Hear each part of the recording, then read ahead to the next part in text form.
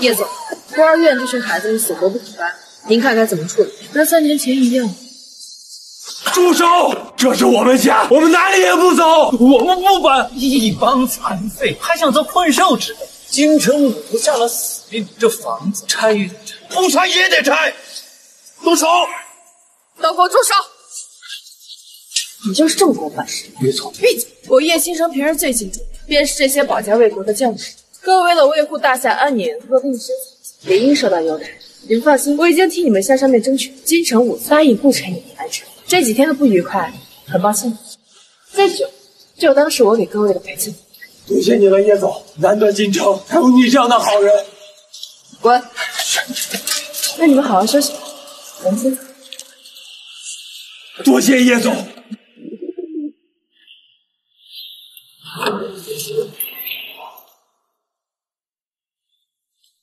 叶总，办好了？都办好了，叶总。就你的妈最近昨夜梦到一头大象，他们现在睡得比猪还死。都什么？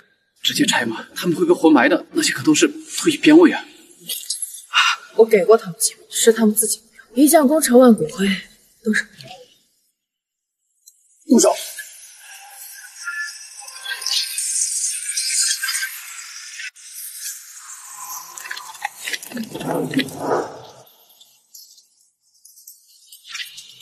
属下京城总督周锦川恭迎北王回归。恭迎北王回归！起来吧。谢北王。北王，北境36国侵犯大夏，百姓民不聊生。如今您平定北境之乱，得宁北王之名，天子即将在上京为你举办封王大典，不知您为何突然要来到京城？封王大典的事情先不急，我这次来京城主要是来找我的姐姐，还有我的未婚妻叶倾城。她是谁？是这天底下最美的女人。多年前我母亲被害，我和我姐被驱逐出上京，若不是她搭救，我和我姐恐怕都已经死了。5年前我和她大婚当日，却逢北境大敌，迫不得已去北境参军。这些年确实是辜负了她，也不知道她现在过得可好。北王有所不知，这叶倾城如今在京城炙手可热，他亲手将倾城集团打造上市，并将叶家跻身为一流，在地位上仅次于。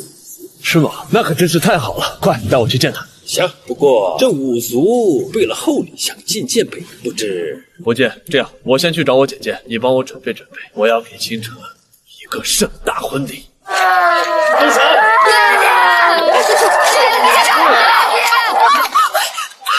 倾城，我求求你了，你就看在自己的面子上，放过这些孩子们吧，求求你了！谁给我停下来的？继续买！倾城，我求求你了！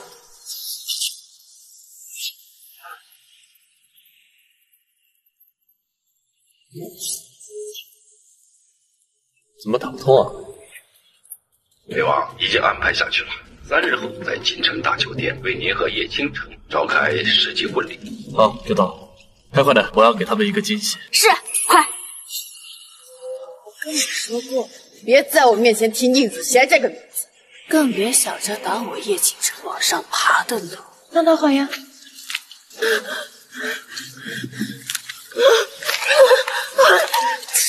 世界上没有听你好好照顾叶倾城，眼睁睁的看着他步入歧途。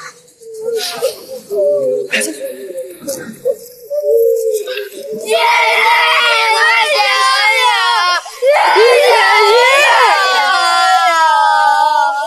宁子贤去北京5年，他要是死罪一样的，我一定亲手杀了他。叶总，天大的好消息！宁北王今日莅人京城，他放出话来，3日后要在京城大酒店召开娶妻大会，要给你一场世纪婚礼。宁北王，他怎么会？这有什么奇怪的？你可是京城第1大美女，艳冠群芳，而宁北王不到30岁的年龄就平3翻灭6国，拓地80万里。自古美人配英雄，你俩正好绝配。也对，备车，去机场接宁北王。那宁子清和这些孤儿，别变蛮。要怪就怪你的命，挡了别人的富贵路。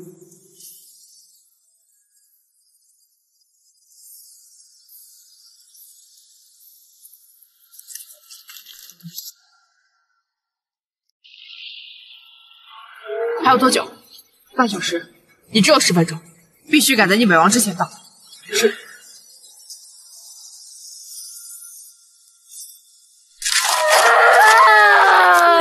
我们永远。住手！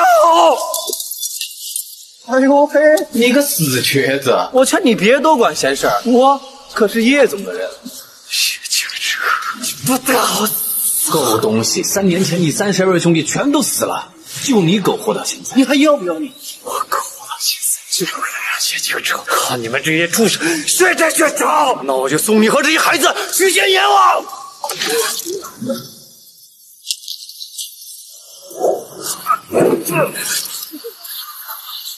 你小子，给我等着！兄弟们，快走！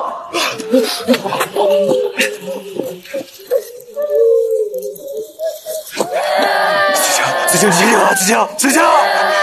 行上，只剩无踪，你们丧尽天良啊！你快救救子清姐姐吧！救救子清姐姐吧！先去安全的地方躲起来，我带子清姐姐去学。快！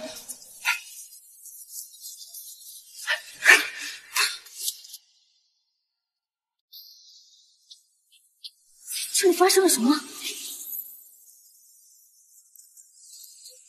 张保国、李东新、王道明，你们这是怎么了？魏王，他们是5年前一同去北京参军的兄弟们，他们都阵亡了。没有，3年前的那场大战，他们负伤提前退役了。那这些遗像是？我也不知道，希望不是我想的那样。坏人，不要动我爸爸的遗像！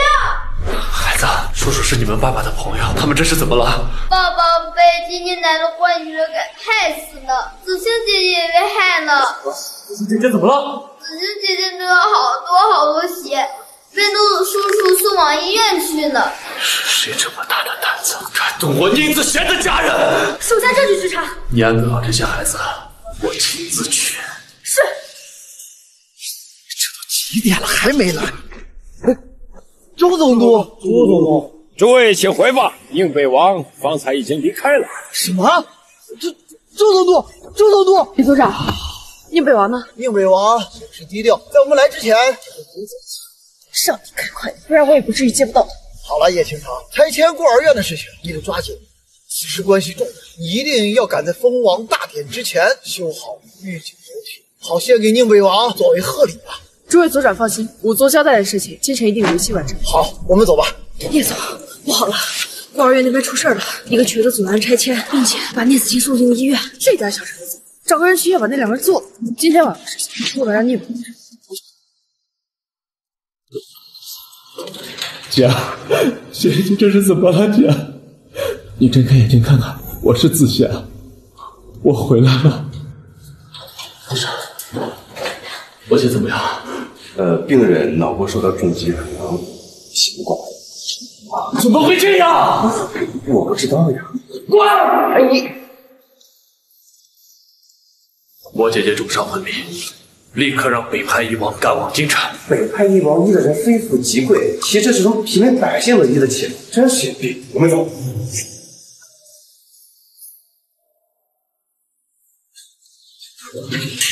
姐，你醒了，姐。是我。你怎么回来了？姐，你没事就好。告诉我，是谁把你伤成这样的？敢把你伤成这样，无论他是谁，无论他什么身份，我都会让他付出10倍的代价。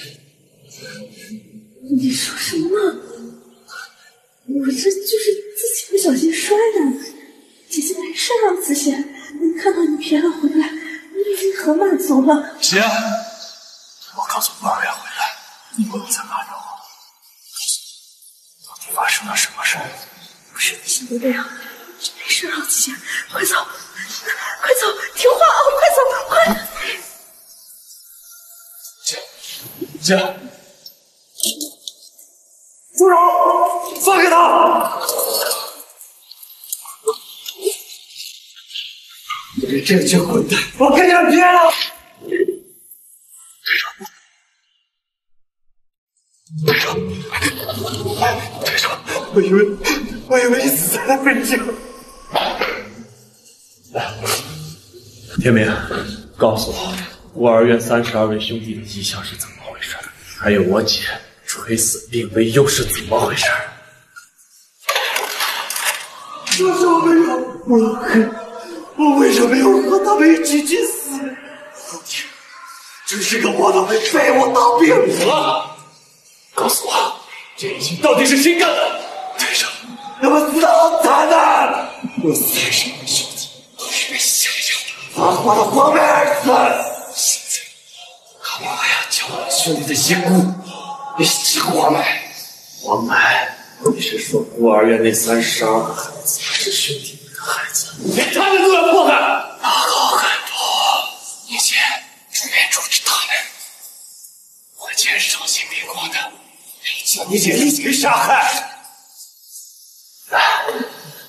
告诉我，这些都是谁干的？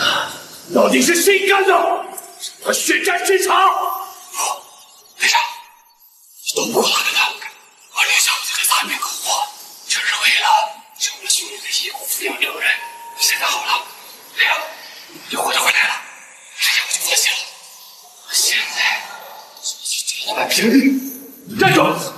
我现在以队长的身份命令你，告诉我，到底是谁干的？金城武夫，还有大姐的未婚妻谢警长。他怎么会和金城武夫狼狈为奸？你们是谁？来杀你的人，我跟你们拼了！我劝你乖乖给他受死，或许我也高兴，还能让你们死。否则的话，你将他前后杀，找死！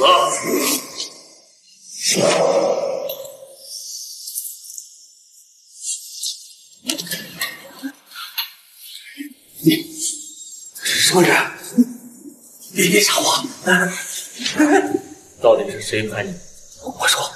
我全说，是叶倾城。叶倾城派我来，让我将陆天明还有宁子清灭口。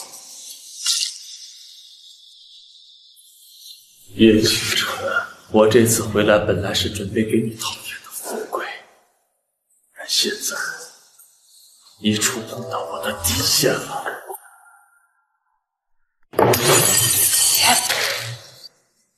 好一个宁子清！没想到你这个废物竟然活着从北京回来了，还坏了我的好事。叶总，他一定会为了宁子清来找你。若宁北王知道他的存在，会对你有不好的印象，你务必先下手为强，尽快除掉他。对，我从监控中可以看出，宁子贤的身手不俗，我们青城集团的杀手恐怕奈何不了他。要不，请五组组长出手。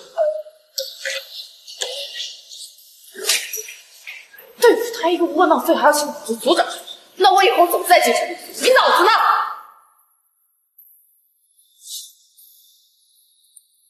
我需要你帮我处理掉一个棘手的人。我很好奇，在京城居然有你觉得棘手的人。你做我，不做我找别人。当然做了，一夜惊人可是第一次求婚。不过事成之后，你该怎么报答我呢？你想让我怎么办？事成之后，京城大酒店001号总统套房，我等你。备车去医院，我要亲眼看着宁子贤死在那个尸体已经处理完了。天明，放心吧，北派医王已经在来的路上了。你腿上的伤，还有我姐，都会治好的。队长，你一个窝囊废，也能请得动北派医王？我李天一平日最讨厌睁着眼睛说大话，不过就算你能请到北派医王救主，神像来了也得死。李天一，你是京城李家的武道天才，年纪轻轻就达到了6品武者的李天一，倒是还有点见识。金晨，原来你让杀的是你曾经的夫人，就他这样一个废物，有什么好棘手？我一只手就能死在我。叶倾城，我设想过无数次与你相见的万万没想到会是今日这种，我对你很失望。对我失望？亏你说得出口。5年前，你叶家没有嫌弃你的身份地位，你叶倾城更是没有嫌弃你的出身，还愿意嫁你。可你呢？新婚之夜逃婚了，放着温柔乡不要，去当一个随时可以调脑袋的大头兵。叶家以为你颜面扫地，我叶倾城更是被整个京城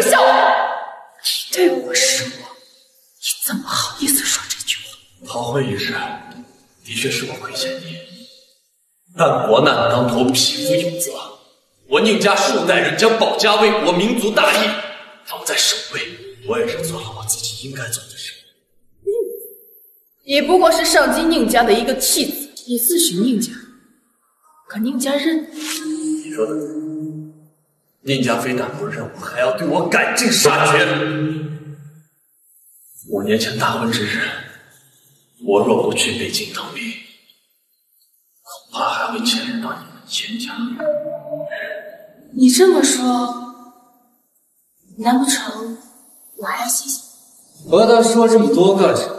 他现在不过已经是一个死人。林子贤，我还没好好补习，杀了你，我就能好好享受叶倾城这经济第一美女的机会。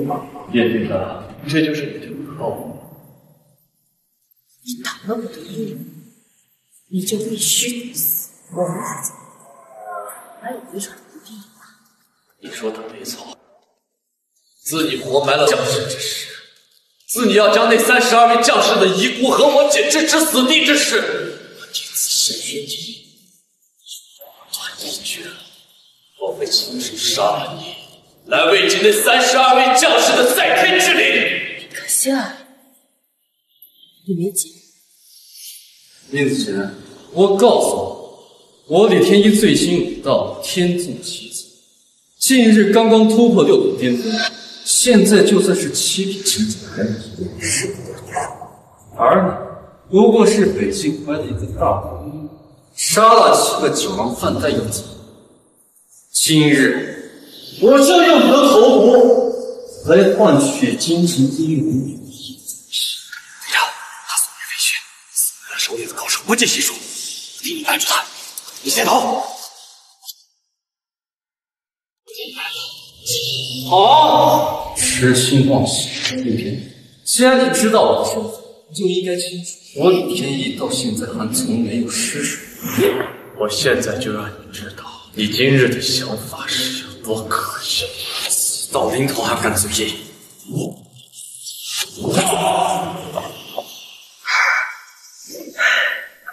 小子，有点下次，但接下来我不会再理你。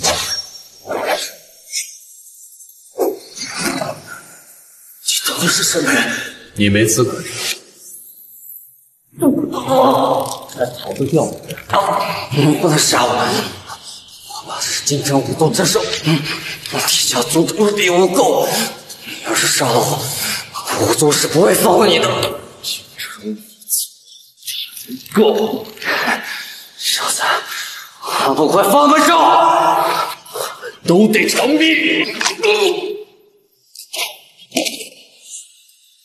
钱你完了！李天一是京城五族李家独子，既然你杀了他，李家是不会放过你的。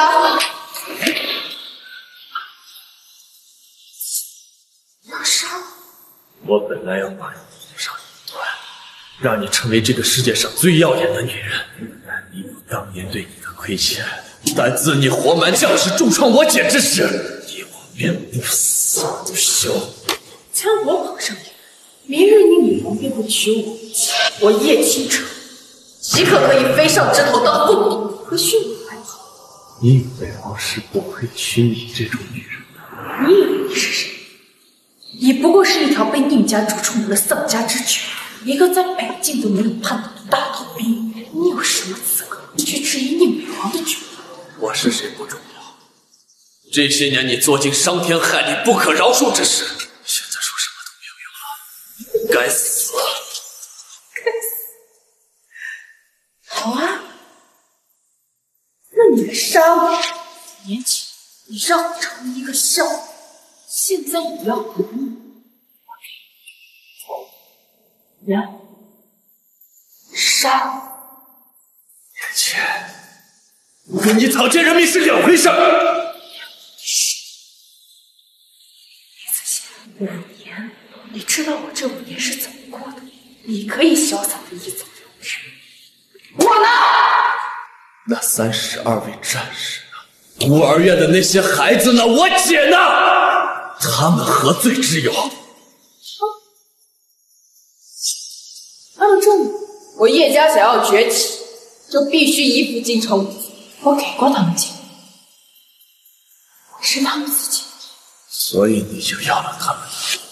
要了他们命里不是我，是他们自己。五大家族便是京城的天，五大家族之下，京城800个子孙，哪一个不是龙骨？要了他们，死的那个人就是我。叶星辰，你为什么会变成现在这样？那你杀我！你杀我呀！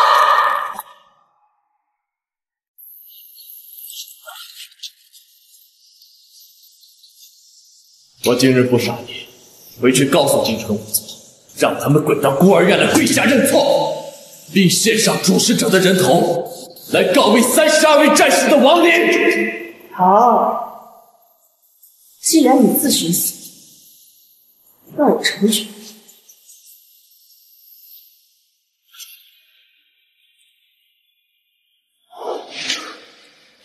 叶警长，我儿子李天一究竟是怎么死的？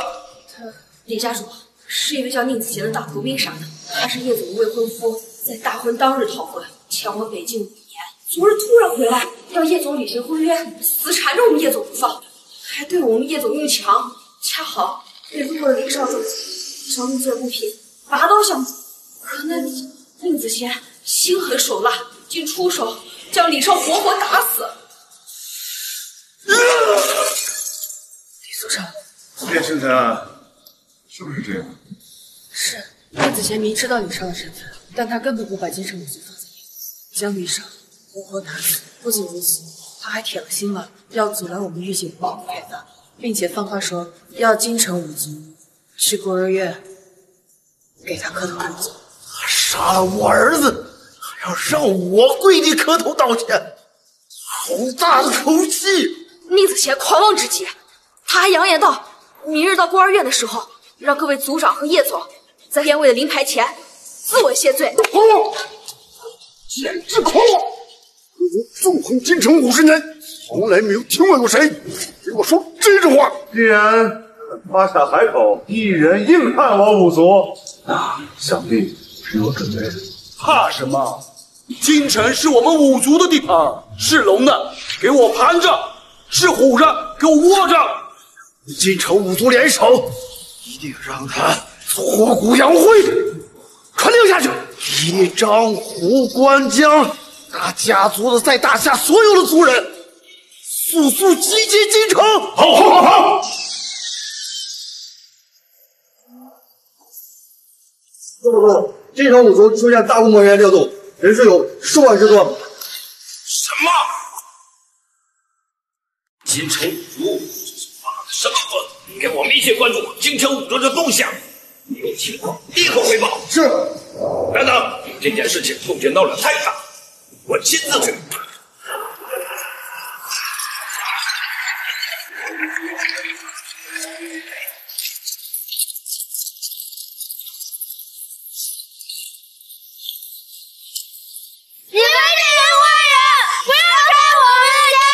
诸位家主，这些是那些被活埋边卫的遗孤，我建议将他们一起活埋，以绝后患。我们京城五族能够在京城立足，就知道斩草要除根，这些边卫遗孤就没有活着的必要。把他们关到房间里，连房子一起推了。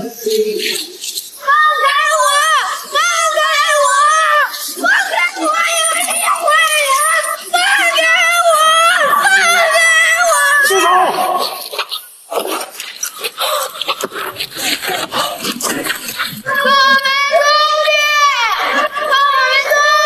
这群畜生，快放了这些孩子，要不然我和你们同归于尽！陆天宇，你疯了！我是疯了，被你害逼疯的！我再给你们最后1分钟时间，你们要是不放了这些孩子，我就先放炸弹！宁子贤，你这个废物终于来了。队长，天明，先带着孩子们走到安全的地方。现在是该向我那32位惨死的兄弟讨个公道。讨公道，你也配？就是京城五族荣霸京城地界黑白两道，今日京城五族尽数到场，你敢口出狂言？宁子贤，你可知道京城境内数万平方公里，800多万人口，想向我们讨公道的人多了去了。当面说这话的人，现在已经沉江未鱼了。宁子贤不是要公道？好，我给你杀了我儿子，今天将你千刀万剐，这我给你的公道。在我眼里，不过就是一群土鸡瓦狗。我给过你们机会了，是你们自己不珍惜的。那今日我就让你们五族灰飞烟灭。下面这5口棺材是给你们5人，上面那个是给你叶倾城的。不知死，在场的诸位可都代表着京城权力的顶峰，你不会以为你一个人就能跟他们抗衡。我现在倒是非常庆幸当初没有嫁给你，要不是因为你逃婚把我逼入绝境，我也不会结识京城五族，有如今的成绩。5寸光，叶倾城，你想要的万众瞩目、权势滔天，我尽数都可以给你。很快，你便会后悔，知道你自己有多么的可笑。可笑的人是你们叶倾，你的存在从始至终都是我叶倾城的污点。县长请便亲自捉拿宁子贤，将他和那些孩子一起活埋。动手！慢着！动手！慢着！你说长明玉，你怎么来这儿了？我要是不来，我就眼睁睁的看你今天死在这儿。姐，我叶倾城，我求求你放过我弟弟和那些孩子们吧！这孤儿院一进可拆，我保证，从今往后再也没有人敢阻拦你。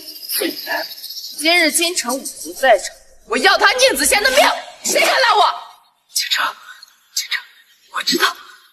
我知道是子贤爱了你的眼，我这就让他离开京城，离开大夏，从此以后再也不会出现在你的面前。姐，你给我住口！你要是再敢说胡话，就别再和我亲近。姐，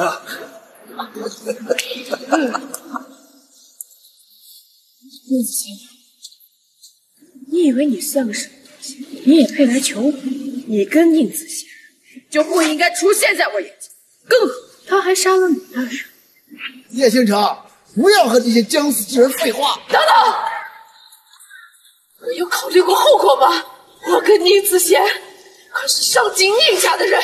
上京宁家？哼，谁不知道你们2人那是上京宁家的耻辱？宁家巴不得你们赶紧人间消失。若不是顾全大局，真恨不得亲自痛下杀手。他们才不会管你们的死活。哼，就是上京宁家掌控内阁，家主宁不凡更是3大国柱之首。我们京城五族在宁家面前确实不可一提，但拆除福利院、建御景龙亭是宁家授意，要在封王大会上送给宁伟王作为贺礼。你们破坏了宁家的好事，就该罪该万死。我们替宁家出力，我和宁家不但不怪罪，反而奖赏我等啊！姐，京城五族跪地俯首，我宁子贤足矣。都什么时候了，你还敢说胡话？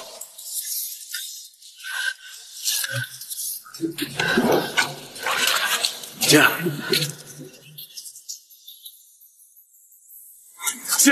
别说话！我求你们放过子贤吧！李族长，子贤杀了你的儿子，犯下弥天大错。今日我宁子清一命换一命，我儿的命是你这种人的贱命能够相提并论的？也好，就先杀了你，宁子贤感受这失去至亲的痛苦。闺蜜，动手！没事吧？姐，现在我姐是安全的，要你死！家人之杀无赦！这怎么可能？里面人6品巅峰武者就这样死了！我什么活？他再厉害，他没有我的子弹厉害呢！都给我抢！到现在你还不明白，比空有匹夫，只有那又怎么？这个世界讲究的终归是权势，想要不被人欺辱，那就得站在权势之巅。你又怎么知道我宁子贤不是权势之巅？你们又怎么知道今日不是你们要辱我，而是我要辱你们？姓宁的，你真以为你自己是宁北王？把他给我拿下！住手！住手！周总督，你们这是在干什么？此人嚣张至极，目无王法。昨日在众目睽睽之下杀了我儿子李天一，又阻止我五族。宁北王责旨修建别院，该治死。我正要处决这个恶徒。既然周总督来了，那就烦请您代劳，亲手处决宁子贤。混账！你们今日对宁先生动手，就是自找死路。你管宁子贤叫宁先生，你是不是认错人了？他就是一个被家族遗弃，在北京混不下去的大头兵而已。宁先生不敬，张嘴！周总督，你为了宁子贤，竟对我京城务实动手，未免也太要给面子了。大胆！你们知不知道他是谁？宁先生面前，你们的面子一文不值。宁先生，别放心，今日之事，我一定会给你满意的交代。你这个总督是怎么当的？32名边卫为活御敌，因伤退役到京城，却被京城五族联手活埋。你当时在哪儿？边卫的遗兵被京城五族同样对待，你又在哪儿？属下知错。今日若不是我在此，你是不是又准备睁一只眼闭一只眼？你是不是甘平给32名边卫一个交代，给京城800万百姓一个交代？我知道该怎么说了。京城五族，今日人命罪无可恕。今日我以京城总督之名，判五族族长死罪。周锦川不像是开玩笑，看来宁子贤从北境从军5年，混出点名堂来。周锦川都听他的。周总督，今日之事一定有什么天大的误会。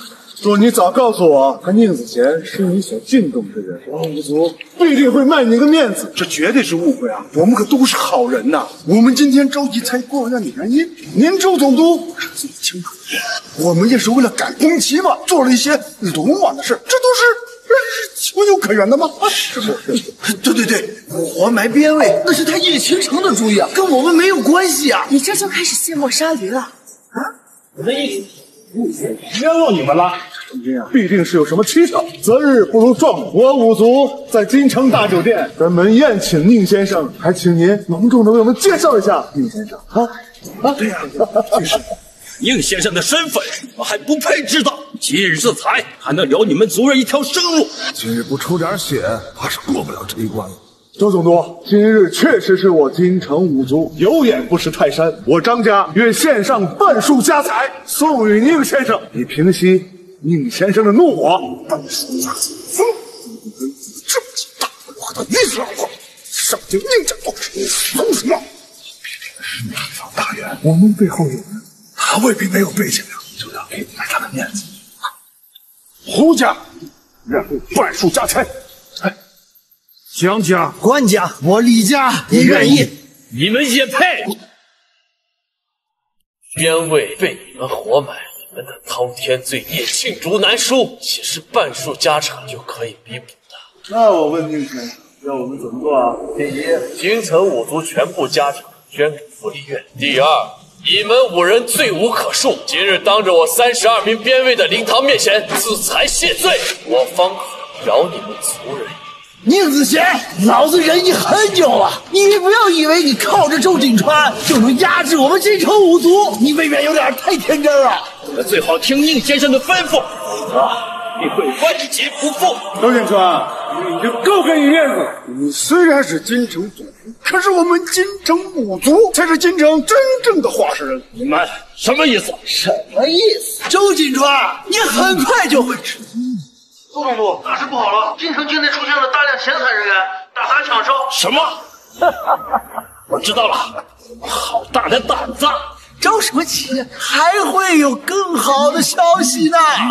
动作，其中数百家工厂同时宣布裁员，数万名工人上街游行讨要工资。你们到底想干什么？你不是明知故问，给我们不留半点活路，我们就让金城变天换帅。即便是天王老子来了，也救不了你们。报，组长，外围总督府的卫兵已全部肃清。好，我为刀俎，你为鱼肉，凭你翻不了金城的天。宁子贤，你就乖乖的受死吧，你乖乖受死吧！哼，未免夜长梦多，先动手啊！宁先生，恕手下无礼。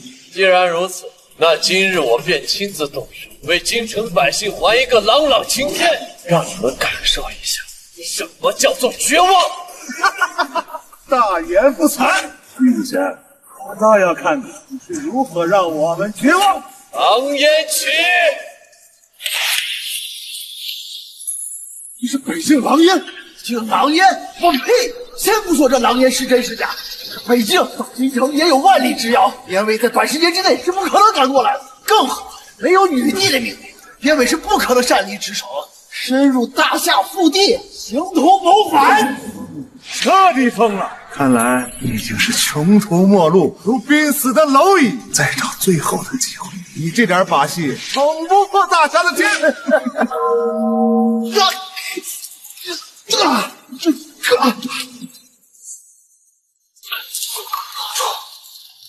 北王的北王州，这是北王军出征的声音啊！北境狼烟起，北王钟响，诸将听令，随我杀！是北境钟声，北王钟是宁北王的北王钟吗？北王钟声，老夫在北京听过，一声北王钟响，代表30万北王军体系，分身一城，纵横天下，消灭眼前一切敌人。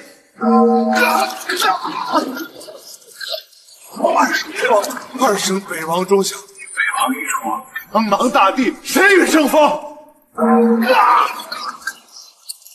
？3声响了，当年宁北王以30万大军在潼关与西方18国会战，坑杀100万西方联军，响了3声。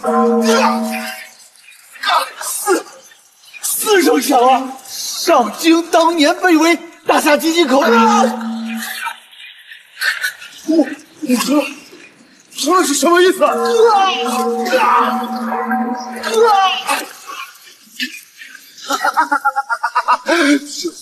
？9声钟响了，天塌地裂，万国匍匐，我大夏让天大的事情发生吗？族长，我为苏建民家族死时，复民力量袭击，10分钟内全部被杀。究竟发生什么事？京城五福，你们死期已至，安归族手。青蓝战将，怎么回事啊？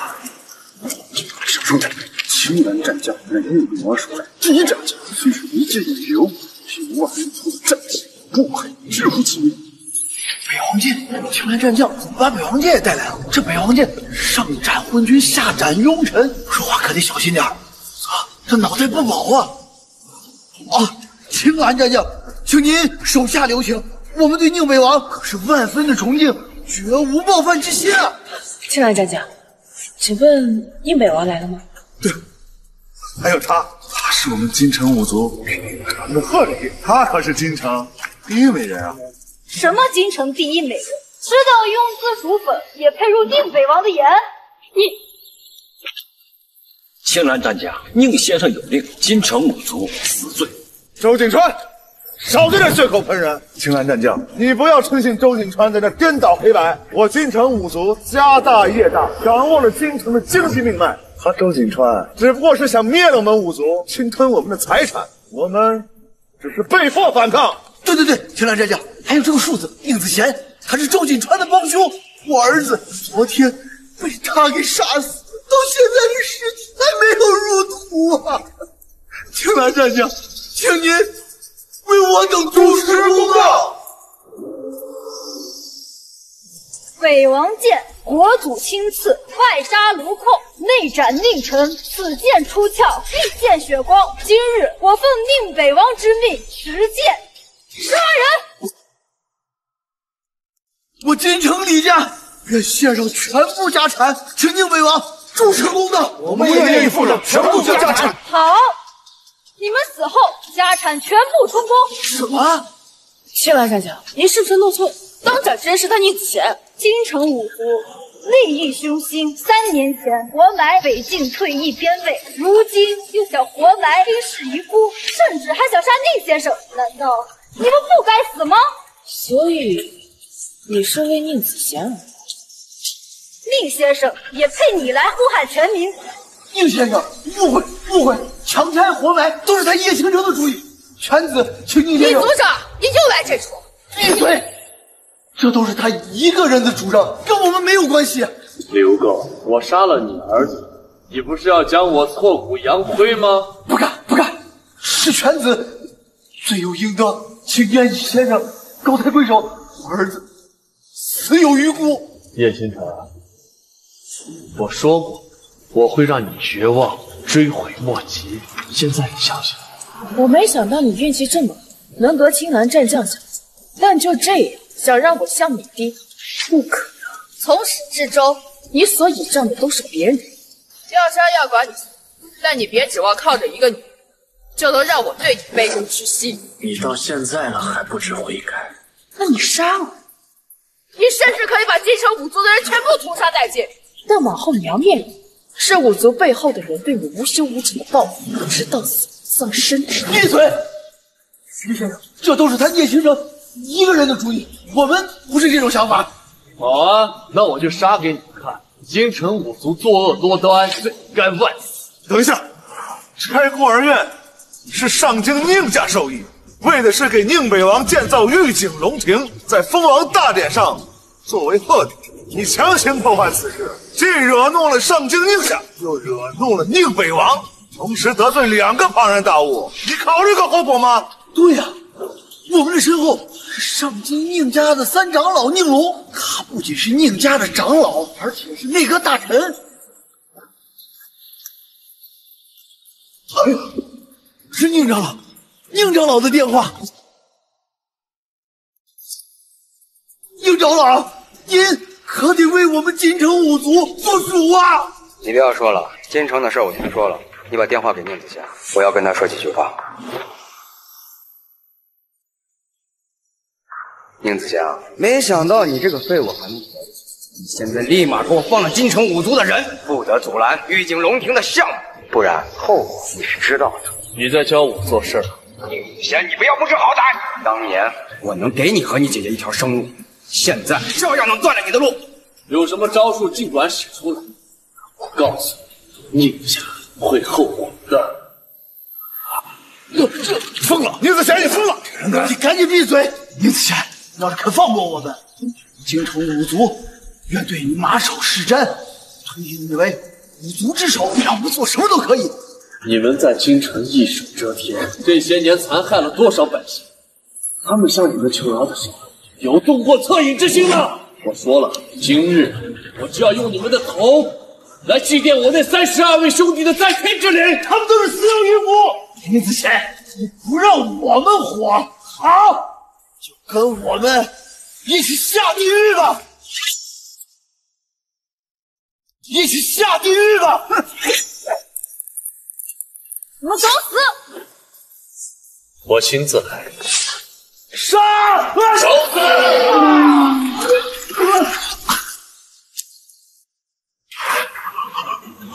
这一拳为连为了遗孤而打，这一拳32位被你们活埋的战士而打，这一拳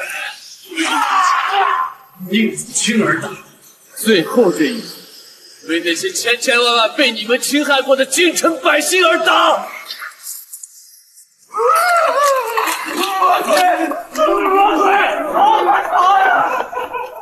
不用追了，冤有头债有主，我宁子贤也不是一个滥杀无辜之人，把他给我带回来。是。带走。诸位兄弟们，子贤来晚了，你们的仇我已经替你们报了。你们的孩子就是我宁子贤的孩子，我会帮你们把他养大，让他们成为有用之才。宁先生，他怎么处理？就算你杀了京城五族的人又怎么样？你靠的不过是别人的命。我现在就算死在你手上，我也还是看不上。你还不知错？我叶京城没错，是你欠我，这一切都是你欠我的。5年前，我不嫌弃你宁家旗少的身份，看中你的情，跟你拼命。我本来想站在你身后，看着你带我叶家一步一步崛起，跟你呢。先婚之夜，好婚，你去建功立业，你去完成自己的梦想。你是开心，但你不是一个负责的人。既然男人靠不住，那我就靠我自己。我有什么错？我从未说过你靠自己往上爬有错，但这不是你跟着京城五族助纣为虐的理由，更不是你丧尽天良将32位边卫活埋了的借口。理由、借口、助纣为虐，你说的是我若是不依靠京城，去做他们手里的刀，让那些觊觎我的人敬我、怕我，甚至恨我，我早就沦落为别人手中的玩物。你有更多选择。叶子贤，你有没有真的为我想？我叶倾城不是一个甘于平凡，我要带着倾城集团崛起，让上京叶家对我刮目相看，让我父母跟着我扬眉吐气。你现在是可以杀，但你想，我虽然是被上京叶家赶至京城，但与你以应家那般并没有不相同，我还是上京叶家的人。真的吗？你若杀了叶家的人，那叶家为了维护颜面，自然也会与你不死不休。上京叶家可是大夏10大家族之一，底蕴不是京城五族可以媲美。宁家我都不放在眼里，更何况个区区的叶家。好，那宁北王，宁北王北出函关，封狼居胥，恶事阉人，杀了北境36国府守城臣，他也不行吗？怕了吧，知道怕就对了。明日宁北王便会举行娶妻大礼，当着大夏所有权贵的面封我叶倾城为妻。到时候只要我一句话，你就会人头落地。现在你还敢杀我？叶倾城，你心如蛇蝎，不知黑白。宁北王怎会娶你这样的女人为妻？他已经说过，明日娶妻大会取消。取消？不是这样的，进来人，给我一次向宁北王解释的机会。今天解释什么？完了。叶子贤，今天发生的一切都是你造成的，有种你就杀我！我叶倾城可以死，但绝对不会向你低头！子贤，住手！子贤，住手！姐，你醒了？放心吧，我没事。子贤，刚才叶倾城说的没错，当初毕竟是你先亏欠了他，你今天就放他一条生路吧。姐，昨天他还要置你于死地，你现在要放了他？他不该死！给我闭嘴！我叶倾城不需要任何人，尤其是你，你不配！你倒是赶紧杀了我，别让我看个清。也罢，看在我姐的面子上，我放你一条生路。但死罪可免，活罪可罚，罚他鞭刑10次。是。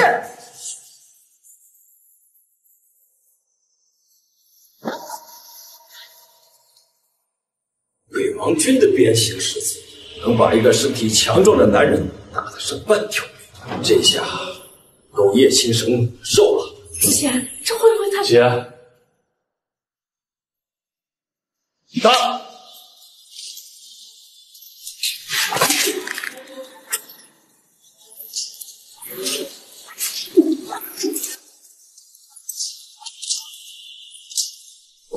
好了，5年前你救了我一命，今日我还给你。现在我们一刀两断，两不相欠。这个子贤，即使你不杀我，之后让我找到机会，我一定会放过你。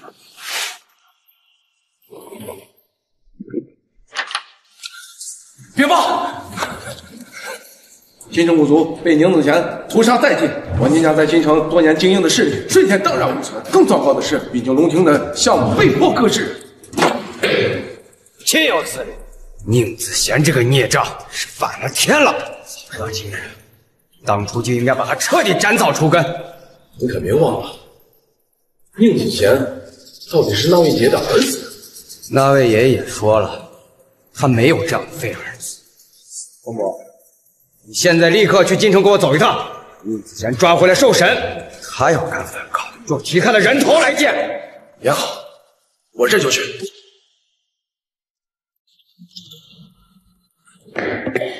北王，事情办得怎么样了？已经按照您的吩咐，边卫遗体已经全部安葬，孤儿院也在马上修复扩建，给那些孤儿请了最好的老师。好。还有京城五族的势力已经全部土崩瓦解，但一夜倾城还在整合五族残部，您看要不要干呢？就随他去吧，希望他好自为之。若是再做出什么天怒人怨的事，那就是他自寻死。是。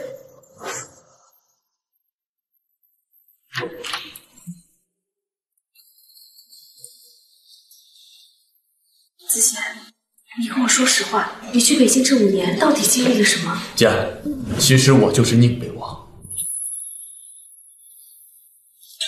你保护了我10几年，现在该轮到我保护你了。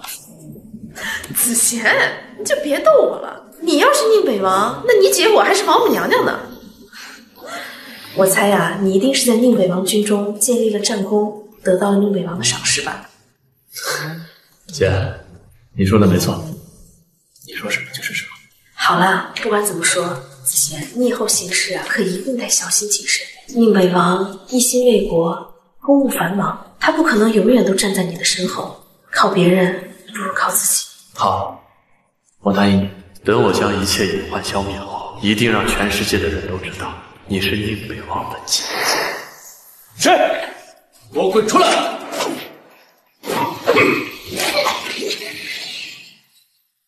子贤少爷，好强的感知，看来你在北王军中长本事。老者姓德，宁家自小不过很久，没听人叫我宁风。你不过就是宁家的一条死心汉。哦，说吧，什么事儿？老狗，哈哈哈哈哈！子贤少爷说得好，老朽喜欢这个名字。哈哈哈哈！宁家派老奴带子贤少爷回去。哦，不行，你不能跟他走。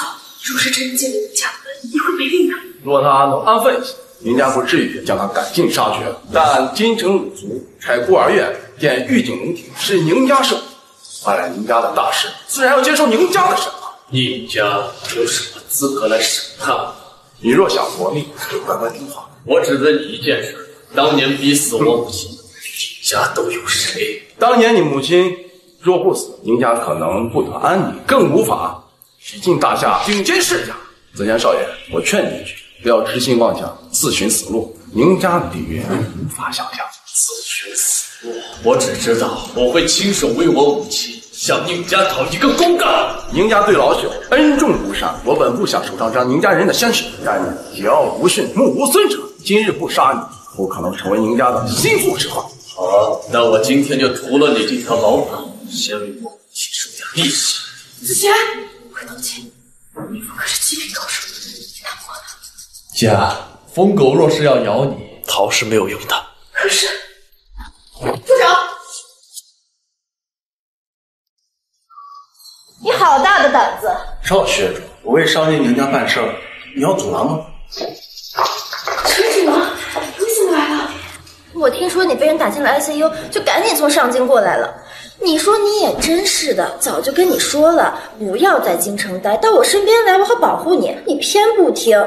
怎么，看不上你闺蜜的实力？没有，我留在这儿啊，是为了等我弟弟，我怕子贤回来之后第一时间找不到我。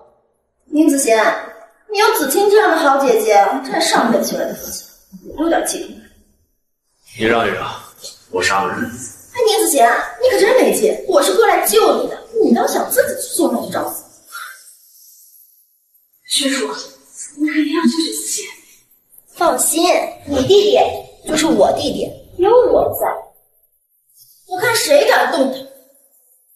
少雪，你确定要与我宁家？你也太拿自己当回事儿！我是赵家大小姐，能代表赵家；你不过是宁家的一条老狗，能代表宁家吗？赵大小姐，你方才说的话，我会一五一十的带回宁家。哼！不过是宁家的一条狗，也配和我赵雪主斗？薛主，多谢你来，客气什么？走。哎，去哪儿啊？带你回上京啊！这京城的医疗条件怎么跟上京比？我姐的身体已经无恙了。不行，你看看你姐都瘦成什么样了，必须给我听。好啦，先别说这么多了，我饿了，你们俩出去帮我买碗馄饨吧。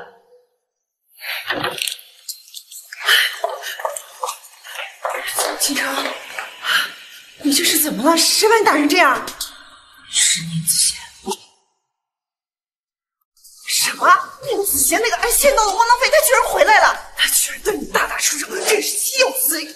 姐，这到底怎么回事啊？姐夫他……别叫他姐，我是说他之前一直对你宠爱有加的，怎么会舍得打你呢？宁子贤就是我此生最大的敌人，是不是有什么误会呀？能有什么误会啊？要不是因为他宁子贤，我现在已经是宁北王的夫人，我叶家已经崛起。这到底是怎么回事啊？还不知道走了什么狗屎，竟然能得青蓝战将相助，就连京城五族也阴沟里翻转。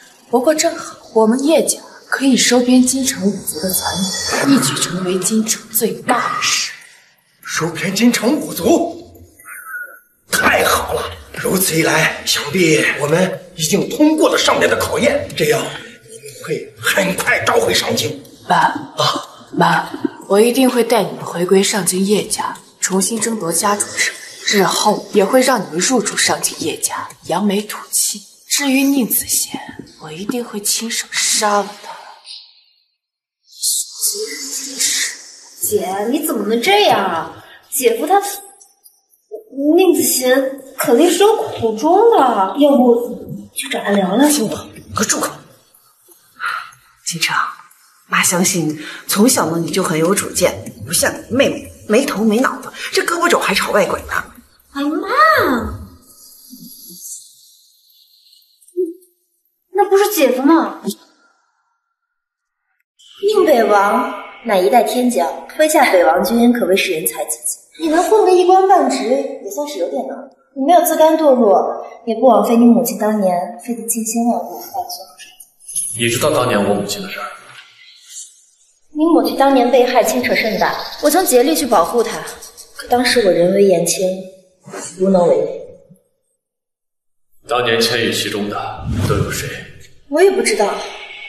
当年你母亲的死是上京诸权贵的禁忌，但宁家一定知道内情。我赵家与宁家势如水火，我无法着手去承担。牵扯甚广，上京禁忌，那我就亲自上京，为我母亲讨一个公道。你不要轻举妄动，子清最放心不下的就是你。如今宁北王封王大典在即，上京风云诡众，诸多势力蠢蠢欲动，我们要谋定后动。封王大典。向前！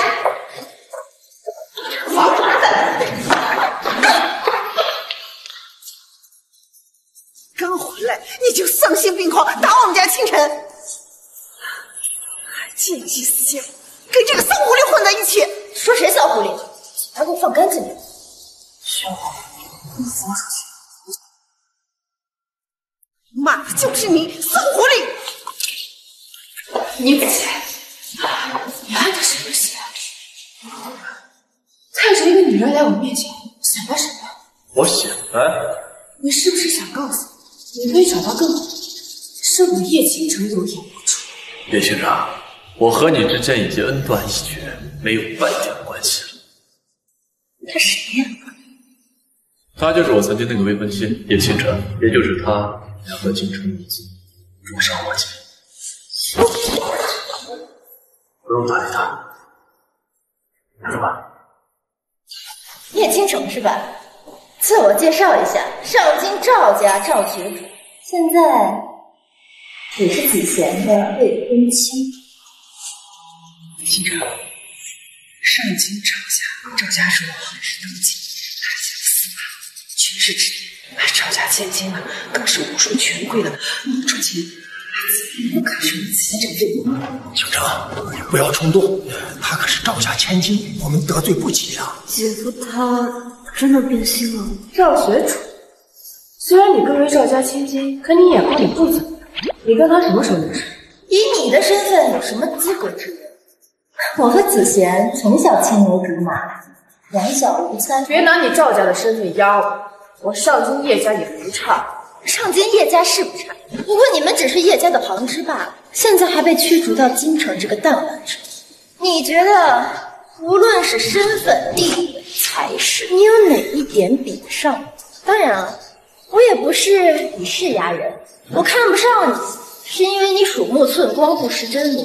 我也要谢谢你，能把子贤让出。鼠目寸光的人是你。他宁子贤不过是一个品行败坏、手腕中气的人，更何况他只是一个宁家弃子。你跟这样一个无权无势的底层在一起，只会受人非议，遭人唾弃。我敢保证，你一定会后悔。会后悔的人是你，我看重的是他这个人，而不是什么权势、地位这些无关紧要的东西。而且我有足够的自信，能够亲手让他扶摇直上，成为人中之龙。警长，你不要再说了。我听闻赵家和北王军关系密切，北王军数次出征都是赵家提供军需，惹了赵家，可就是等于惹了宁北王啊！我算是全明白，你宁子贤能得青狼战将相助，颠覆京城武宗，靠的是他赵学楚，也算是。你的想象力可是真够丰富。宁子贤，我告诉你，你站在女人身后两条人，只会让我更加看不起。叶行者，你永远只会活在自己的世界里。我宁子贤无需借助任何人，这些社会地位、财富、权势对我来说根本就不算什么。我跟你说这么多干什么？给我走吧。叶倾城，今天看在子贤的面子上，我不跟你计较。日后若是再敢对子贤出言不逊，我让你付出相应的代价。姐，还是想开一点。我觉得宁子贤说的也不错。你给我闭嘴！你还是我的人，居然替宁子贤这个人渣说。宁子贤，赵学楚待我入主上京叶家，一定会将今日耻辱10倍还回。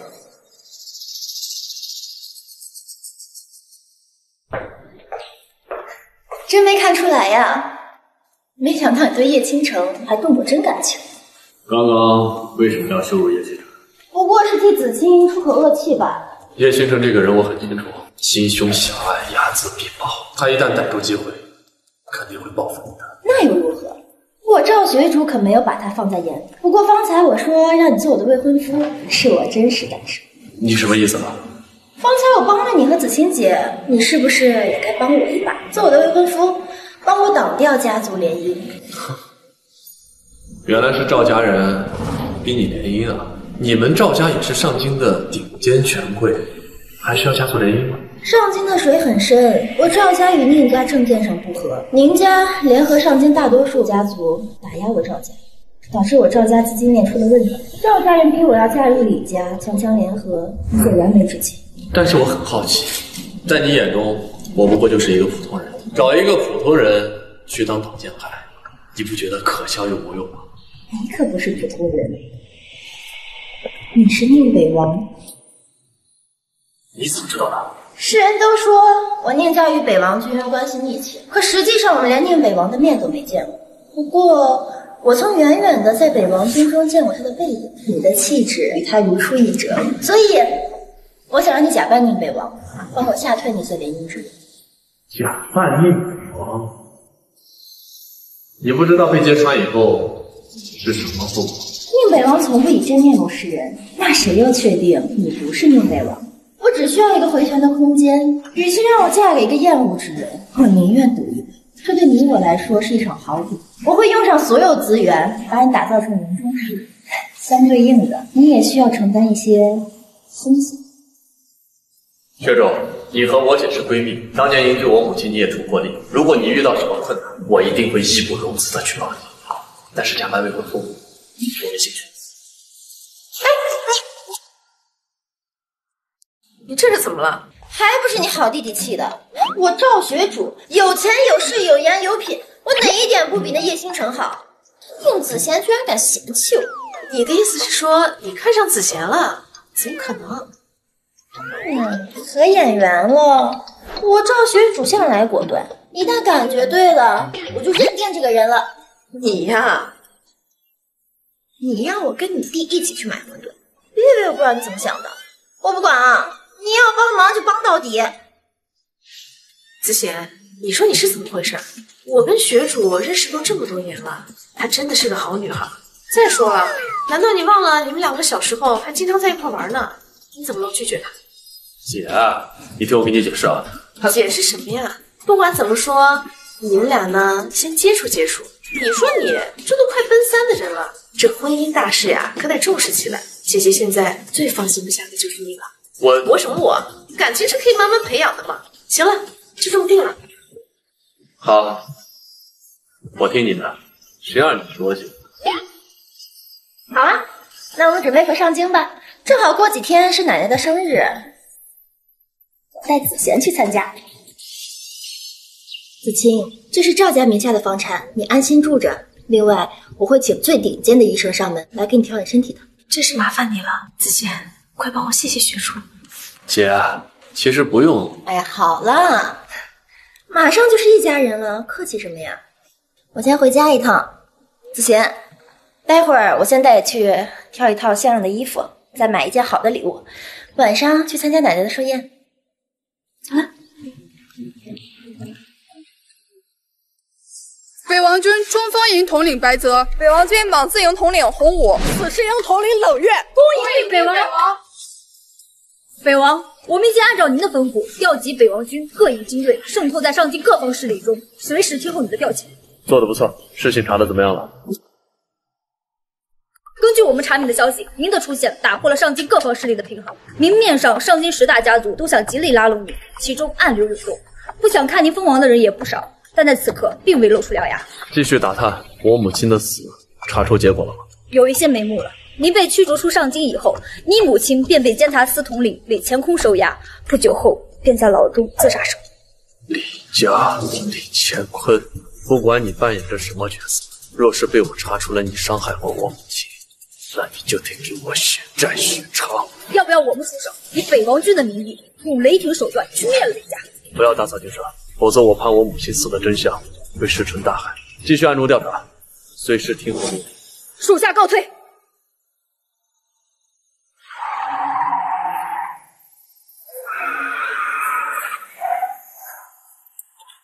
宁子贤，上车，带你买衣服去。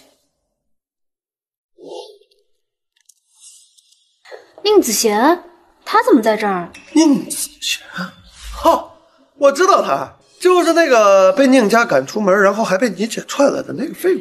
听说他什么小年纪不学好就会吃软饭，我他妈最讨厌这种人渣了。不是这样的，他……哎，对，不用替他说话，你好好看着，我怎么收拾他。哎，你们俩知道这是什么地方吗？李少，他们一看就是第一次来这种地方。这里随便一件衣服，那个都是由意大利的顶级设计师精心打造，随便一件都抵他们几年的工资，哪是他们这种层次的人消费得起？你们又怎么知道我们两个消费不起？人穷了也就算了，你们嘴还挺硬啊！也不看看自己什么档次，配合我在一个场合消费吗？说的不错，你确实不够档次。我去，还有什么需要服务的吗？替我告诉这两个兄弟，这张卡代表了什么？这是我们店的至尊金卡，只有1年在店里消费2000万才能拥有这张卡。这位先生，您是我们店里最尊贵的顾客，很荣幸的为您服务。出来混吧，讲的还是实力。我现在需要你清空店里的无关人员。我怎么不知道这家店只为至尊金卡？至尊金卡用户确实有这个权利。像你们这种社会底层的垃圾，孤陋寡闻，没见过至尊金卡，不知道我们上流社会的规则，这是很正常。我孤陋寡闻。哦，你是那个包养宁子贤的女人啊，长得还挺有姿色的。要不这样，你跟我睡一下，我可比她强多了。只要你答应了我，这家店的衣服随便挑，而且这张支票上的数字随便填。我看你目光虚浮，面色发黑，脚步不稳，很明显是被酒色掏空了身体，还不如个80岁的老头吧。听我，你怎么跟这种人渣混在一起？我跟他只是刚认识。那就趁早跟这种仗着自己有几个臭钱就胡作非为，只用下半身思考的败类划清界限。宁子贤他妈找死啊你！敢骂李二少，你活腻歪了是吧？我骂他怎么了？子贤，你别冲动，我来解决。你来处理？好啊，只要你留下来陪我，我可以让这个动物死。我倒要让你好好看看本少爷到底怎么强。睁大的狗眼给我看清楚，到底是谁？你唬谁呢？不是我自吹，上京有头有脸的人我都接触过，你我还真没见过。我看你还真是能装，你跟这种废物在一起，你能是什么人物？我看呀，就是个屌丝罢了。他其实是……我认为，放眼整个上京啊，我脸俊杰看上的人，就没有逃得出手掌心。现在。我命令你，马上把你的衣服给我脱了，立刻马上！你敢打我？竟然敢打李二少，你完了，全家都完了。林子贤，李家你是惹不起的，有赵小姐也没有用，还是赶紧走吧。子贤，太冲动了。这种自以为是的败类人渣，我打死他也容易。谁这么大胆？敢在我们店里闹事！经理，你终于来了！他们两人敢对李二少动手，我现在就叫人打断他们的狗腿，替李二少出气！快跪下道歉！听到没有？经理让你跪下！不让你跪下！王经理，你什么意思啊？他是我们的老板赵家千金赵学主。啊，赵总，我真的不知道是你啊，赵总。王经理，你还真是让我刮目相看呀！赵总，你被开除了。赵总，王经理，快滚！滚呀！哼，原来你是赵家的千金赵学主。怎么，让你失望了吧？这店是我开的。失望？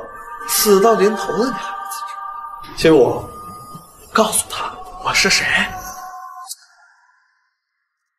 死到临头了你还不自知？亲我。告诉他我是谁。他是上京监察司统领李乾坤的儿子，李家二少爷。好你个赵学主！宁家如今联合各大家族打压你赵家，你赵家资金链即将面临断裂，唯一的生路就是嫁给我哥。可你呢？你背着我哥在外面找小白脸，给我哥戴绿帽子。我看你真是死到临头了。你是李乾坤的儿子？哼。我爹的名字也是你这个蝼蚁可以叫的。我母亲的死查出结果了，有一些眉目了。您被驱逐出上京以后，你母亲便被监察司统领李乾坤收押，不久后便在牢中自杀身亡。给你个机会，现在自断双手，兴许还有一条活路。是就好。怎么，你怕了？子贤，你敢断我手？你干什么？上京李家罪该万死！够了，子贤，来人，给我丢出去！看，我等着。走。宁子贤，你真的变心了。哎，也不能怪你，是姐姐太无情了。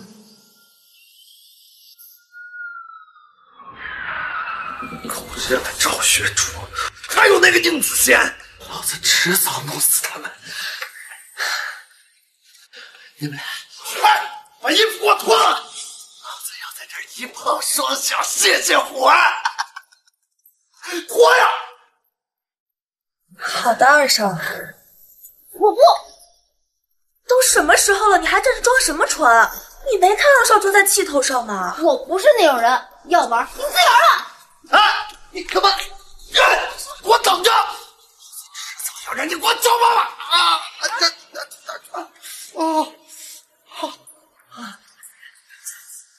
子贤，你冲动了。刚刚你要是不拦着我，他现在已经是副死人了。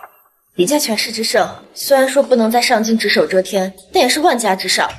你今天打了李俊杰，李家不会放过你。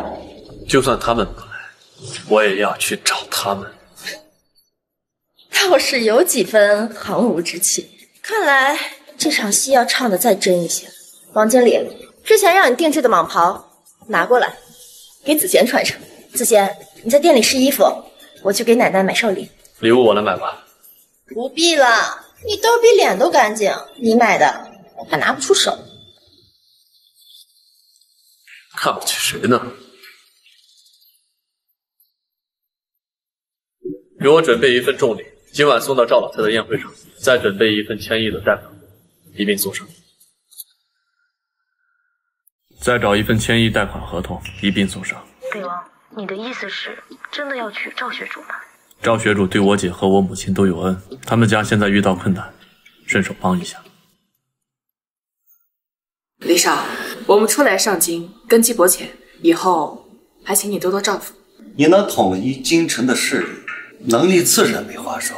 上京叶家虽为大夏时的豪族，但是值钱者都是些酒囊饭袋，所以叶家理应有你执掌才对。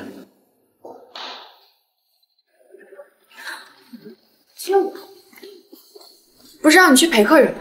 怎么这么快回来了？姐，那个李俊杰他就是个卑鄙无耻的小人，你让我陪他，你不是把我往火坑里推吗？你胡说什么呢？林二少乃是人中豪杰，1等1的青年才俊，怎么在你口中就变成卑鄙无耻的小人了？我没有胡说，他当着我的面就和别的女人卿卿我我，他要脱我的衣服，说要玩什么，说他简直无耻。你胡说什么呢？还有在商场的时候，他竟然想在光天化日之下强逼赵学主就范，无气无耻，下他无气无耻，他还下。你给我闭嘴！我知道你这里是理解不可以理解，你别在这胡说。你怎么能在这随意诋毁李二少？赵学主是赵家千金，李二少再怎么无仇，他也不会去。我说的是真的，赵学主和宁子贤在一起，所以他根本就没有认出来赵学主呀。而且这也得赖你嘛，当时你和李俊杰说宁子贤的时候，死要面子，隐瞒了宁子贤现在的女朋友就是赵家千金赵学主呀。别叫我，说什么？那个赵学主和宁子贤很恩爱的，赵学主去商场就是为了给宁子贤买衣服、买礼物，好像是准备参加赵家老太君的寿宴。哥，赵学主不知道从哪儿包养了一个叫宁子贤的小白脸，还把我的手给打断了。宁子贤将我女人欺我亲弟，找死！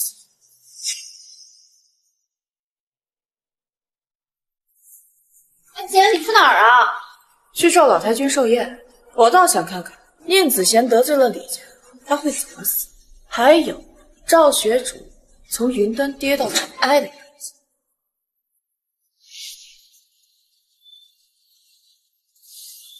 哟，还真别说，穿上这身衣服，倒真有几分宁北王的气质。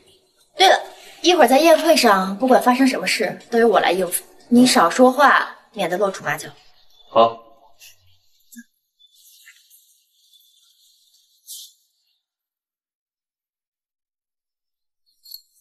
堂妹，奶奶的70大寿你都敢迟到，这谱摆的也太高了吧！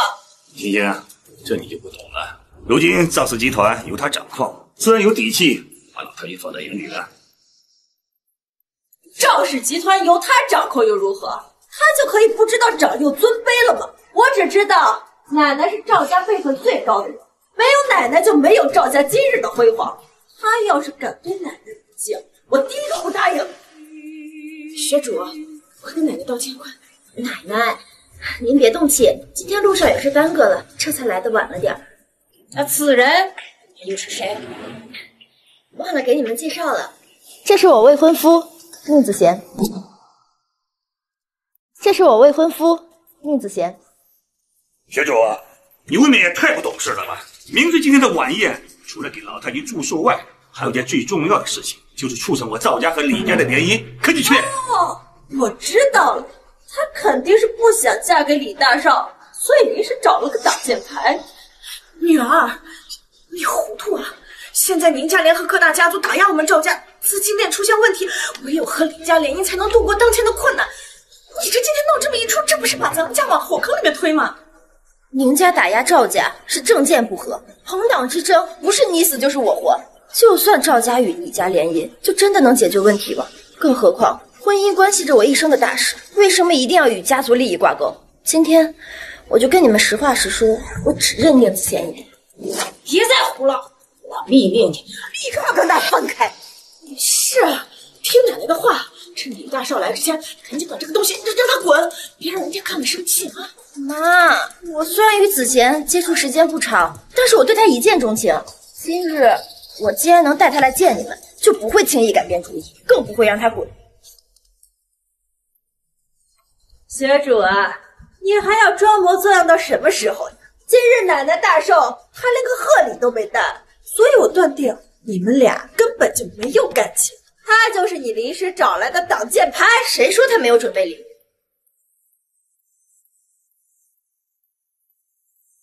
奶奶，这个是子贤给您准备的贺礼。这南海夜明珠价值100万，他这个小白脸买得起吗？学主，该不会是用你的钱买的吧？好了，立刻滚出去！谁说我没有准备贺礼？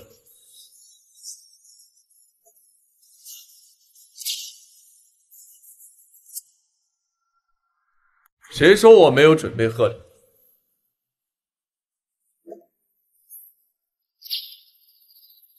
长白山百年人参一株，祝赵老太君福寿永康。长白山百年人参，哎呀，那大夏10大仙草之首，盐分越长，养颜益寿的功效越好。是。六眼天珠一枚，祝赵老太君顺风顺水，诸邪毕业。哎呀，这送礼的人可真是有心了，都是老太君喜欢的东西啊。可不是吗？百亿合同一份，祝赵老太君财源滚滚，赵家蒸蒸日上。有了这100亿贷款，也能缓解一下我赵家的燃眉之急了。贤，这都是你准备的？我让青兰准备重礼，怎么会如此客气？没错，这些都是我准备的。学主，这位公子到底是什么身份？他该不会是什么大人物吧？我怎么没听说过？哎呦，我就说嘛，我女儿的眼光一定不会差的。学主，你们赶紧坐吧，好好给我们介绍介绍。坐。奶奶，今日李大少也要来，到时候……好了，我老了，这些事情还是交给他们小辈自己决定。可是，青仙，好了，别再说了。老太君的意思是宁子贤和林姐争请学主，咱们赵家不参与。他们争得死去活来，也是个筛选的过程。不管结果如何，对我们赵家有益无害。赵学主，你运气未免也太好了。青兰怎么没有亲自过？青兰是谁？这些礼物可是李家大少李仁杰送的。这些礼物可是李家大少李仁杰送的。什么？这3样礼物是李大少送的？宁子贤，你是吃了雄心豹子胆吗？竟敢冒领李大少的功劳？我看你是不知道死字怎么写。学主，你带的人就这个德行，让他滚，马上给我滚！你们听我解释。好了，没有什么好解释的。宁子贤无权无势也就罢了，脾性败坏，我告诉你，除非我老婆子死了，要不然绝对不允许跟他在一起。哎呀，别说了，没看现在老太君正在气头上吗？你赶紧让他滚，然后给老太君道歉，快点！还磨蹭什么呢？等李大少一到，一切可就来不及了。李仁杰为人沾花惹草，我是绝对不会嫁给这样的人渣。李家大公子李仁杰到。赵老太君好，诸位长辈好。李大少，您太客气了，快请坐。哎，我听说赵学主已经找到了自己的未婚夫，并且带来。这么一来，你赵家跟我李家的婚约李大少，您误会了，这绝不是我们赵家的意思。是啊，我认定的女婿只有您一个人，这都是我这个女儿被我教养惯了，她有眼无珠，擅自做的。李大少，您是不知道，这赵学主找来的宁子贤多么的卑鄙无耻。他竟然说您送来这3样大礼都是他亲自安排的。学主，你找的男人就是这么个玩意儿。我李家可是上京10大家族之一，而我更是李家未来的掌舵人。我是怎么想也想不出来你会以什么样的理由选择这样的。学主，李大少是我们上京有名的青年才俊，与你可谓是郎才女貌。如果李家我们赵家联姻，那偌大的上京，有谁还敢小瞧我们？更何况如今我们赵家受宁家和4大家族的打压，唯有与李家联姻才能化解。所以，无论从任何角度考虑，你应该嫁给李少。那是你们以为而已。宁家与赵家政见不同，就算我嫁给李家，又能改变什么？我与子贤情投意合，这辈子我只会嫁给他一人。宁子贤打断我弟弟的手，在我眼中他已经是一个死，只嫁他一人。你是想守活寡？我就算是守活寡，也不会嫁给你。别以为我不知道，你找这么个窝囊废，就是想用他做挡箭牌，成现在这个恶心。但是你有没有想过，你这样做的后果？窝囊废，他的身份不是你们能想。子贤，告诉他们你到底是什么人。子贤，告诉他们你到底是什么人。我就是北王军统帅，灭了36国联军的宁北王。你们也不想想，当今能身穿蟒袍、手持北王令的人，又怎会是一个名不见经传的小人物？他是你。李仁杰，你李家虽是上京10大家族，但和宁北王比起来，就好似萤火与皓月中。现在你应该明白，为什么我会选择子贤而不是你。还有你们，鼠目寸光，不识真容。今天你们的所作所为，已经彻底得罪了宁北王。要不是看在我的面子上，你们早就大祸临头。这怎么会这样？女儿啊，他真的是宁北王。这宁北王神龙见首不见尾的，从未出现在世人面前，你可不敢乱开玩笑。爸，找人冒充宁北王可是杀头大罪，他若不是宁北王，我怎敢冒天下之大不韪？哎呦，我女儿真是我女儿，这给我找了个好女婿啊！那个子贤是吧？哎呀，来这么久都没喝口水呢，给你倒茶啊！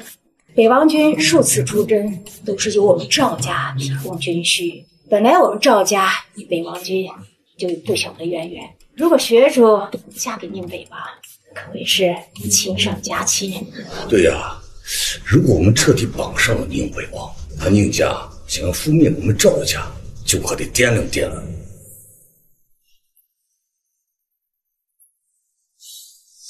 这么巧啊，你是宁北王？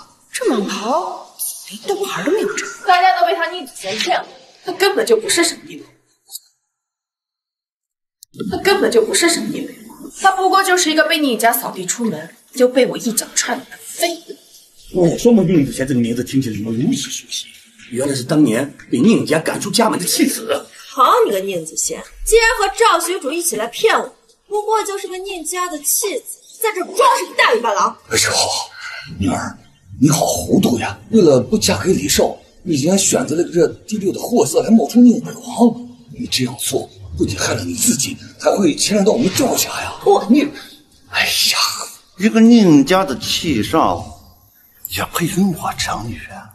还有，宁北王的身份也是你能冒充的，我错了吧？你就这么确定我是冒充的？是个狗屁宁北王！大家看呀，这所谓的冒泡连吊牌都没有摘。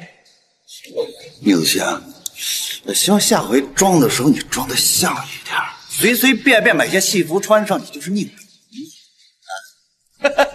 宁子贤，我看这一次还有谁能给你撑腰？各位，我对他宁子贤知根知底，他虽是北王军中之人，却毫无建树，不过就是一个大头兵。此人最喜欢做的事情就是性格开朗。妹妹想找个挡箭牌，竟然找到这么个极品，你这眼光还真是差呢。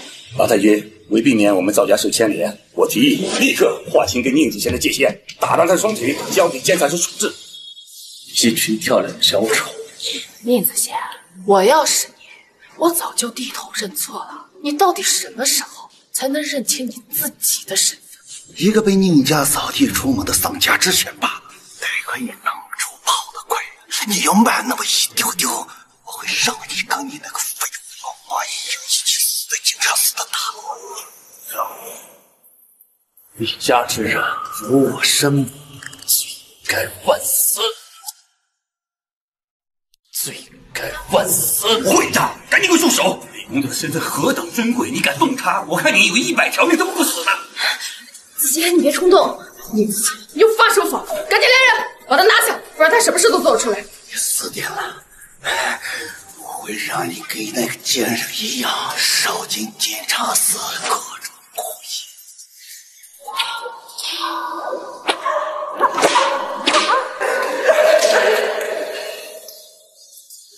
说，白鸟巢的头在哪儿？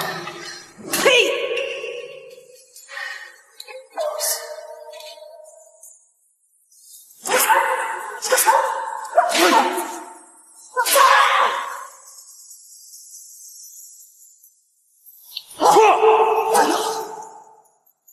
那我就让李家之人受尽1万种酷刑。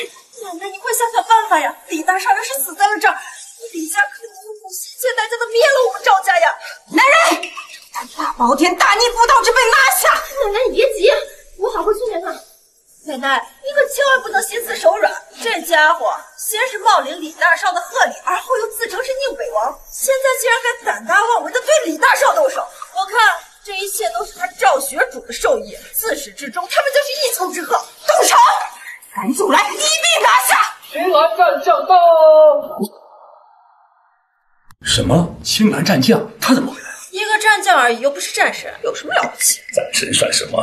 青蓝战将早有资格成为战神，只是北王军所有边卫不肯接受兵部分封，而这青蓝战将就是宁北王麾下的4大战将之首。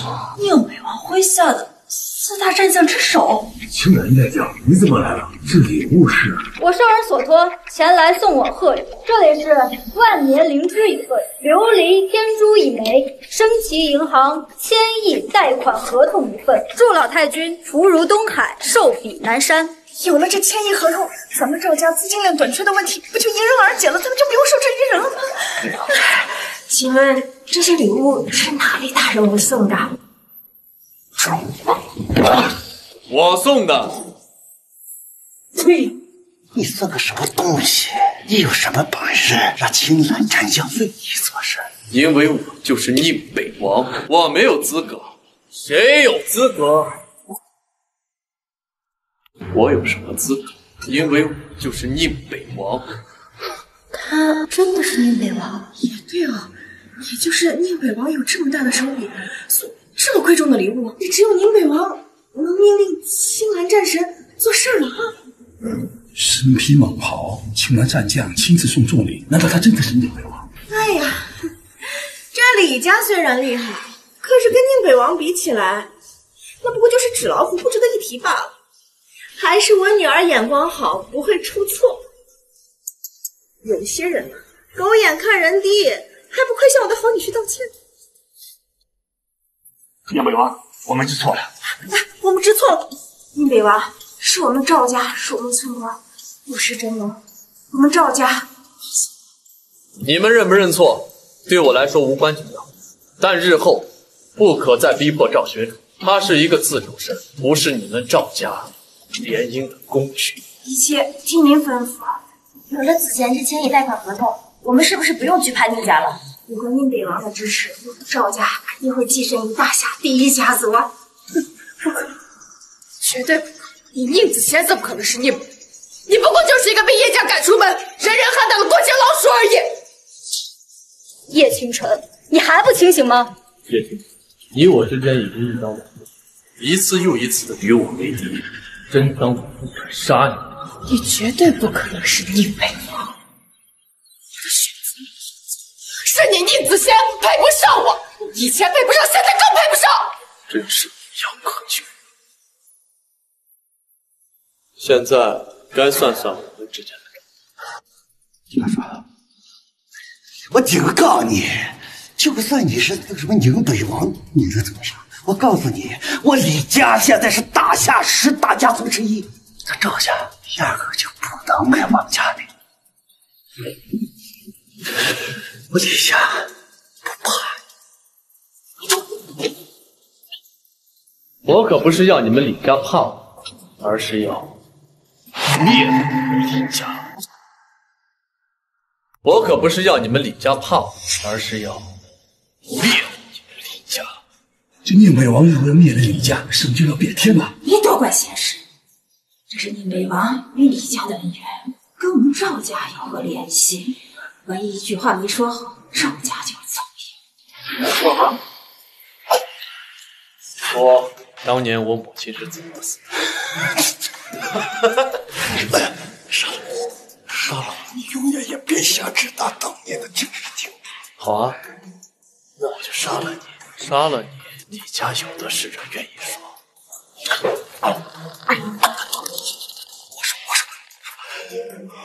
其实我李家压根就没想逼死你母亲，是他自己受不了，自杀而亡。自杀？我母亲性格坚毅，若不是你李家逼迫她娶回自杀。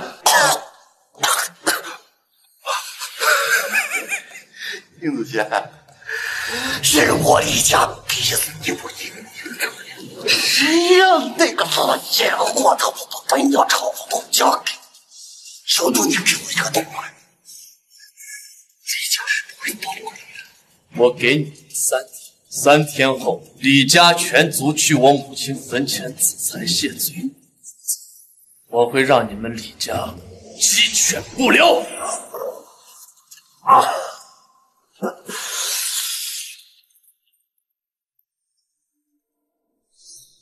北王，属下已经查明，百鸟朝凤图据说和前朝宝库有关，得到此图便会得到大夏累积1000年的财富。您母亲应该也知道怀璧其罪的道理，必定会千方百计隐藏好百鸟朝凤图的秘密。我疑惑的是，李家为何会知道您母亲身上百鸟朝凤图？无妨，我会亲自去李家问清。传令下去，调集所有在上京城内的北王军，听候命令，随时杀进李家。属下遵命。上京的天要变了。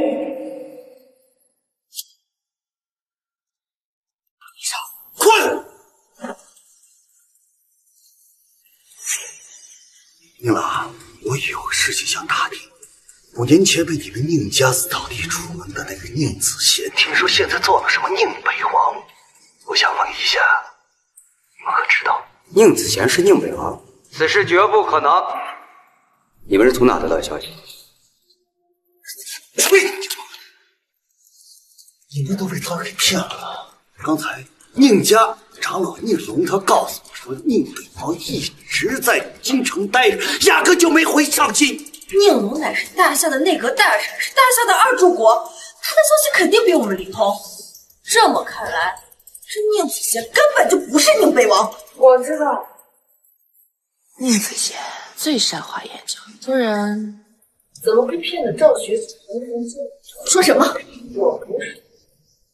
宁子贤一定是哄骗了青兰战将他俩人的奸人，一定也是，要不然青兰战将为什么会替他扯？心太复杂。奶奶，我刚得到消息，这宁子贤和他姐姐来到上京，连个住的地方都没有。要不是赵学主给他们安排住处，他们恐怕要流落非国。就这种人，怎么可能是宁北王？此子真是狼子野心，好在提前揭穿，否则后果不堪设想。学主，现在请收回给宁子贤的房子，断绝跟他的一切来往。奶奶，以赵家现在需要做的，就是赶紧与宁子贤摆脱关系，因为3日之后就是他的死期，所有帮他的人都得死。等处理完这些事情，我就来去。休想！李生，宁子贤若是去离家，自然会去死。但他若是逃跑了，那你说该怎么办？他有一个姐姐，2人自小相依为命，怎么如此卑鄙？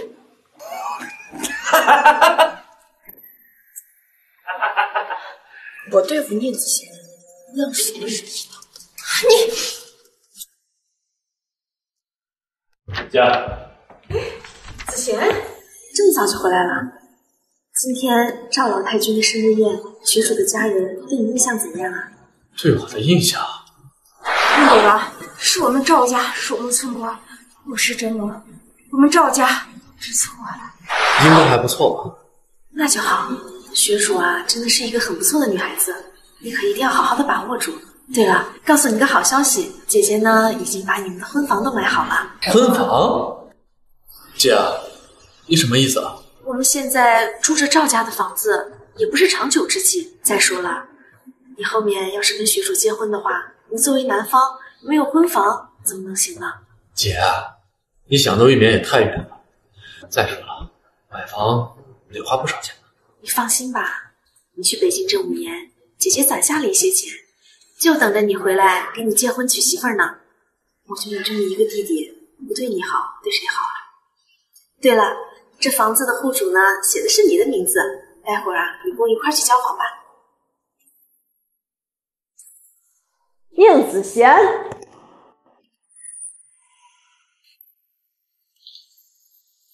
学主，这位是我堂姐赵青青。那快请坐吧。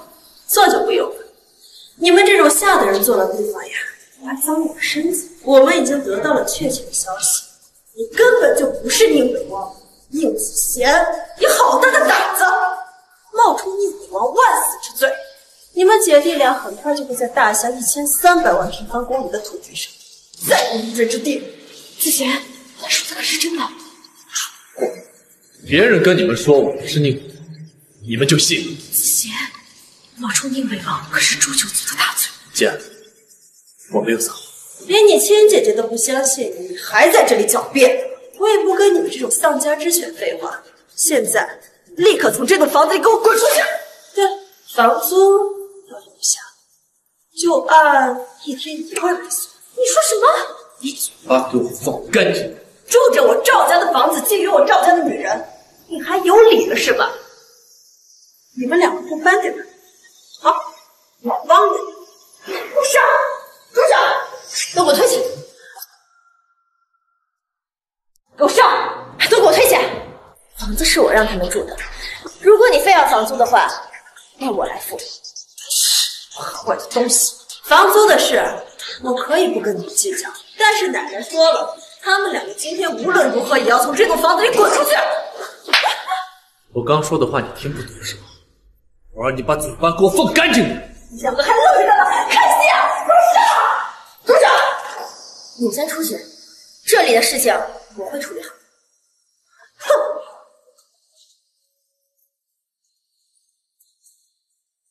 虚主，子贤真的冒充了宁北王，跟他没关系。有什么问题的话，我来承担。但是你和子贤离开上京，越远越好。离开上京？姐，我们哪儿也不去，我就没时间了。我会给你们一笔钱，你们现在赶紧走，越远越好。不必了，我自己有钱，走吧，姐。宁子贤，千万别拘泥在军中。子贤，这到底是怎么回事啊？姐，你不用担心，交给我来处理就好。你也不用瞒我，我知道你和学主的身份、地位还有实力，确实是相差太大了，所以赵家的人才会赶我们走，甚至……姐，根本就不是你想的这样。咱们先去交房，你一旦有了房子的话，日后事情有了转机，你和学主在一起也会有底气一些。走吧。你好，我们是来交房的，这是购房合同。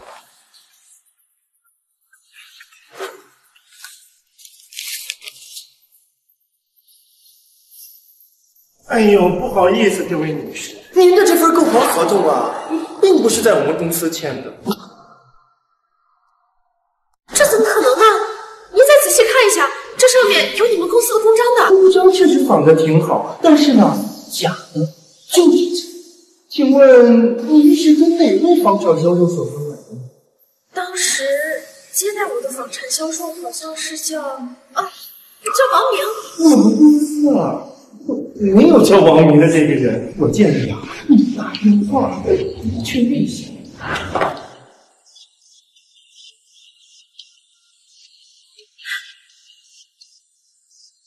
怎么会这样呢？姐，别打，我想你应该是被这伙人联手给骗了。嘿，这位先生，我们公司从事房产销售几十年，公司的购房流程啊都是合理合规，怎么会骗人呢？如果提供不了有效的证据证明的话，就请你们二位出去吧，不要影响我们正常经营啊！来人！你们这群骗子，我一定会去告你们的。告我们？哎呦，我好怕呀！告去，随便告，反正呢我们只认合同。那还有没有良心？为了买下这套房子，我花光了我多年所有的积蓄，就是为了给我弟弟做婚房的。你们不能这样！你弟结婚，关我什么事儿？滚！都给我滚！你交给我们混，谁给你们的胆子，居然敢和起我们的平等气？你想干嘛？你想动手是吧？你砸个试试看！今天每张珠子报价都要上万块，我让你这个穷逼赔的倾家荡产！让我倾家荡产，不配！你们这儿所有在售的房子，包括这栋售楼部，加起来一共值多少钱？我全买了。臭小子，你存心找茬是吧？啊！我告诉你，我们江山一树共有200套现房在售，按一套500万均价来算的话，一共需要19个亿。瞧你这个情分啊，你掏得起吗？好，19个亿，我再加一些，把你们售楼部一起补齐。不过这么大的买卖，你根本没有资格。把你们老板给我喊过来，我会跟你们老板。再加一个条件，把你还有那个叫王明的骗子送进监察司，牢底坐穿。你这个穷逼，你有20个亿吗？我呸！真他妈是吹牛逼不打草稿！你们还愣着干什么？给我放出去！快点！慢着！慢着！哎呦，叶小姐，您这么懒吗？我来买房呀！现在是怎么回事啊？叶小姐，您是不知道，还有他这2个穷逼啊，居然拿着个假合同就敢来跟我们交房，真是立了个大！就这也就罢了，他还口出狂言，要买下江山一处，还有这个售楼部。我的天！他们是我朋友，你看，那行，我就给叶小姐一个面子。你们2个给我听好了，我也不为难你们，现在就给我滚！宁姐，赶紧走吧。子杰，咱们还是先走吧，回去之后找个律师看看应该怎么办。姐，他们故意设计骗你，在购房合同上动手脚，找律师可没有用。我刚刚说的还不够清楚是吧？把你们老板给我喊过来，我要买下你们这里所有的房。叶小姐，这可就不能怪我，是他不知好歹。我们不怪我了，你们两个给我上！发生什么事了？哎呦，老板，有人闹事儿，他们两个说要买下整个江山一树啊！买下江山一树？你有那么多钱吗？如果没有你把牛逼吹下去，我看太平洋的水都被你吹干了。就是。你就这么肯定我卡里没有20亿是吗？好，那就给你一次机会，等你的谎言被揭穿，我看你怎么收场。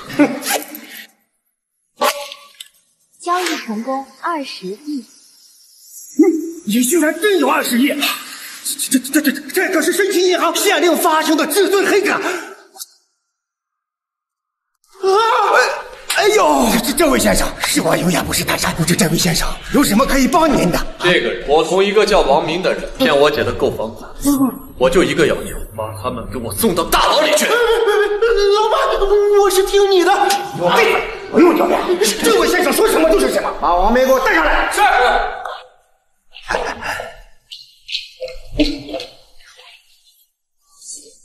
你是骗子！老板，这是不是你？你已经被开除了啊！等会儿我就上报监察司，送他们去坐牢，不知您可满意？听我，你怎么突然来买房了？是家里住的不舒服吗？还不是怪我姐，非逼着我嫁给李玉洁那个混蛋，我只好出来自己住。你摊上这么个姐姐，也真是命苦了。就算你叶青武跑到天涯海角，我也能找到你。姐夫，宁子贤，你快救救我！我想嫁给他。二少，二少，什么风把您给吹来了呀？切！宁子贤，我正想找你呢，你自己松手。上回咱俩的账还没算清楚，今天又帮着叶青武逃婚，看你真是不知道死字该怎么写。那个谁，去把他给我绑起来。哎呀，这位先生，看来要委屈委屈。二少，我得罪不起啊！你得罪不起他李俊杰，你就能得罪得起我吗？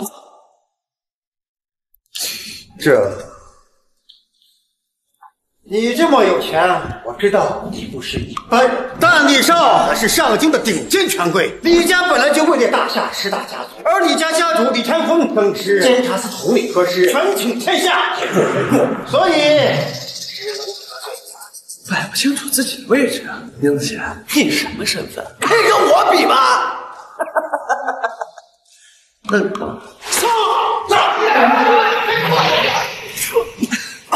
没有东西。小子，你很能打是？我今天带来的这2位是我李家的精锐，堂堂的5品武者，我倒要看看你该如何应对。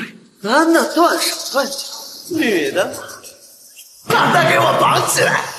本少爷今晚要玩点新花样。上！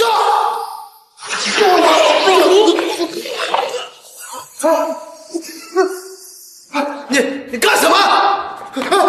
上次放你一马，你不懂得珍惜，这次又落我手里，我就没那么好运了。很喜欢欺负女人是吧？那我今天放你这个货！你敢背了我？我这家不饶了你！那你可就说错了，是我不会放了你们李家。你哥哥李仁杰没告诉你吗？3日后我会亲自去你家灭了你们李家满门。太好了，这下我姐就再也不能逼我嫁给这个李俊杰了。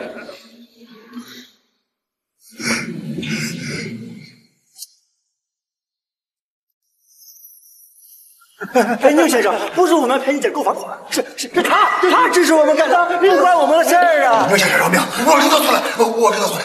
你们3个去自首，造虚假合同欺骗消费者数额巨大，够你们在牢里待几10年了。我可警告你们，若是被我发现你们敢阳奉阴违的话，后果你们可承担不起。好，我去，我一定去自首，我一定去自首。姐，我们走吧。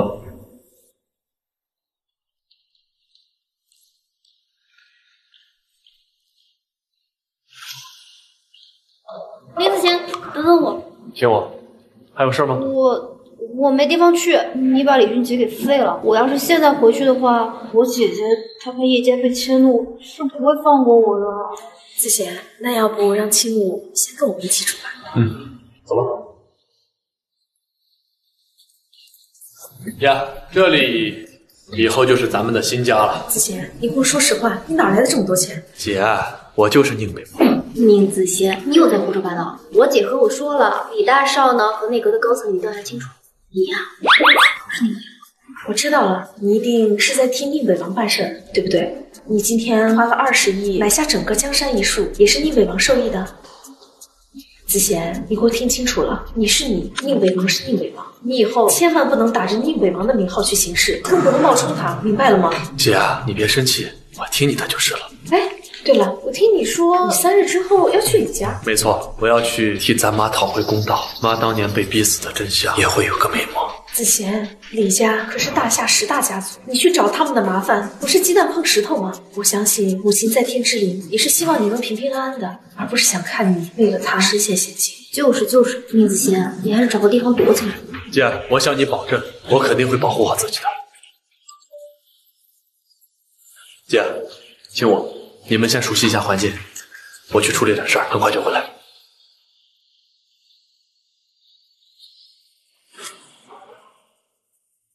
北王，一切都安排妥当，3日后就算是一只苍蝇，也别想从李家飞出去。好。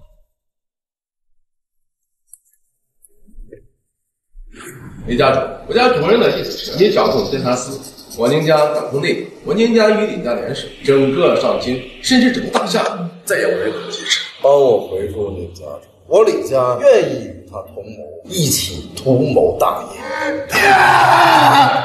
你要替我报仇！你要替我报仇！你这是咋了你？宁子贤那个王八蛋，一切都勾结在一起，把我给废了！子贤，就他妈是宁子贤！李家主，发生什么事儿？为什么？一个跳梁小丑而已。他扬言3日之后要让我李家全族去他妈府前自裁谢罪，不然灭我李家九族。灭你家九族？他宁子贤也配？看来是老夫心软了。当初就应该把这个祸除掉。你家的花心，我会做一臂之力，审判自己。一个宁子贤而已，不足为惧。他只要敢踏进我李家，再生是不过，为确保万无一失，我上次听叶倾城提起过，这宁子贤最为器重的是他的姐姐宁子贤。我们现在只需要把他请来，就不会害怕他逃跑。好，李家主，这件事儿就交给老夫去吧。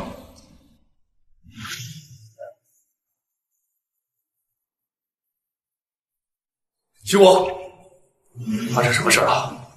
我姐呢？静姐，她被宁家族把宁风给抓走了。宁风，好一条宁家的狗！原本我想查清母亲之死真相，再上宁家清算，没想到宁家倒是先对我动起手来了。可是宁风他没有把子欣姐给抓回宁家，而是带回了李家。他说，如果3天后没有到李家的话，那3天后就是子欣姐的死期。敢动我姐，明天就是李家的死期。集结人马，目标李家。什么时间？现在！雷战鼓，起狼烟，北王军提前集合，随我剿灭贼寇，目的地上京李家。是。上京乃大夏中枢之地，竟然有人点起狼烟，看来要出大事。这狼烟的位置好像是上京李家周围啊。叶总，李家那边传来消息，你妹妹叶青与宁子贤勾结，将李家2少给废了。这可怎么办呢？这李家要是怪罪起来，那我们岂不……我明白了，宁子贤废了李2少，惹得李家忍不住对他提前出手。荆棘之地点狼烟，看来李家是真怒，才动用如此大的能量。这次宁子贤死定了。备车，准备一些恨，我去李家替那不成器的妹妹赔礼道歉，顺便我要亲眼看着宁子贤死不葬身之地的样子。已经有整整5年了，上京之地未见狼烟。我记得上一次还是上京那边见36国合围之时。是李家的方向。可是最近李家一直在对付宁子贤，并没有其他的大动作呀。李家，宁子贤，我千叮万嘱让你离开上京，你怎么就是不听劝？难道？爸，你身为大夏司马，有调动经济九门龙卫的权利。女儿求你一件事，你帮帮宁子贤吧。快起来！你何必为了宁子贤如此呢？您若是不答应，我就长跪不起。我不仅是为了宁子贤，我更是为了我们赵家着想。你应该清楚，前些时日我赵家资金链断裂，陷入危机，那背后就是宁家指使，而李家是宁家的马前卒。我们何不借此机会，赶紧敲打一番李家？混账！你这样做只能彻底得罪李家。只要你嫁给李大少，我们赵家跟李家便是姻亲。李家不仅不会出手对付我们赵家，还要帮着我们赵家向宁家说情。奶奶，你太天真了！李家从没有把我们赵家放在眼里，李仁杰更只是把我当玩意儿。与李家联姻，只会让我赵家成为李家的俘虏。哇，这是一场豪赌，这也是机会。李家若是受了重创，那宁家必然会出手帮忙，那我赵家不就有喘息的机会了吗？来，拿着，带我们赵家的私事过去，记着谨记行事，不可鲁莽。还有，今后所做的一切都是你一个人的决定，与赵家无关。女儿明白。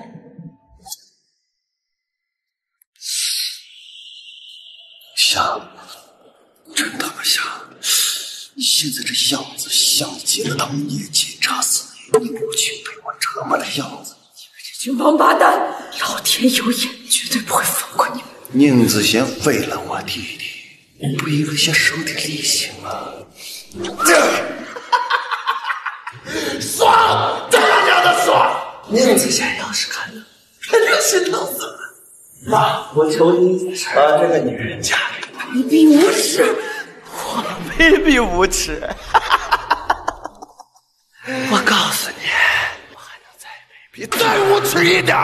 宁子贤废了我，导致我不能忍到，所以，我更要让你嫁给我，换着法子羞辱你。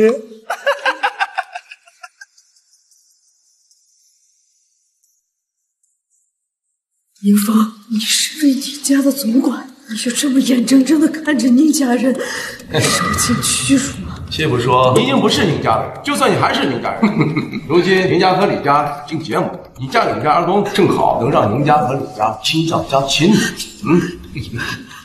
好狠的心！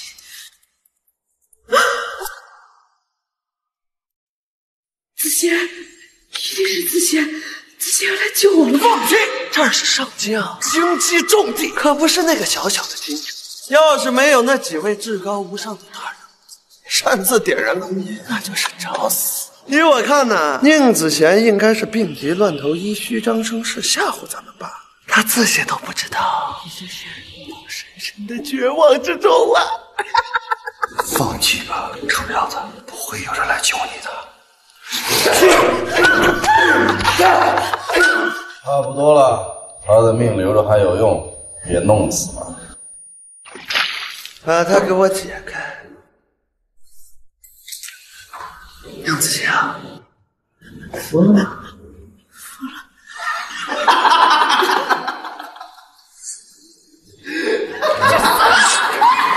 臭婊子！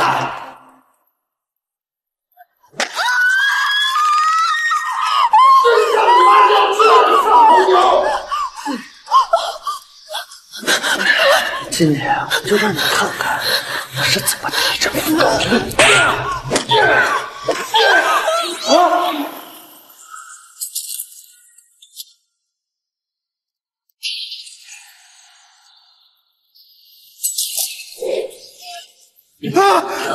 我让你后悔来到这个世上。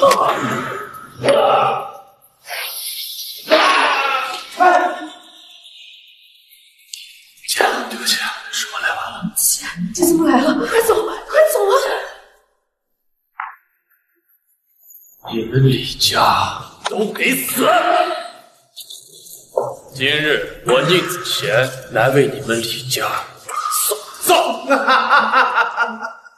宁子贤，你说你要为我李家送葬，请问你凭什么？我李家叱咤大夏数百年，历经无数风雨而不倒，而现如今正是如日中天，岂是你一介蝼蚁能颠覆的？天堂有路你不走，地狱无门你却自诩如今。就凭你今天敢在这荆棘之地点燃烽火，今日必死无疑的人。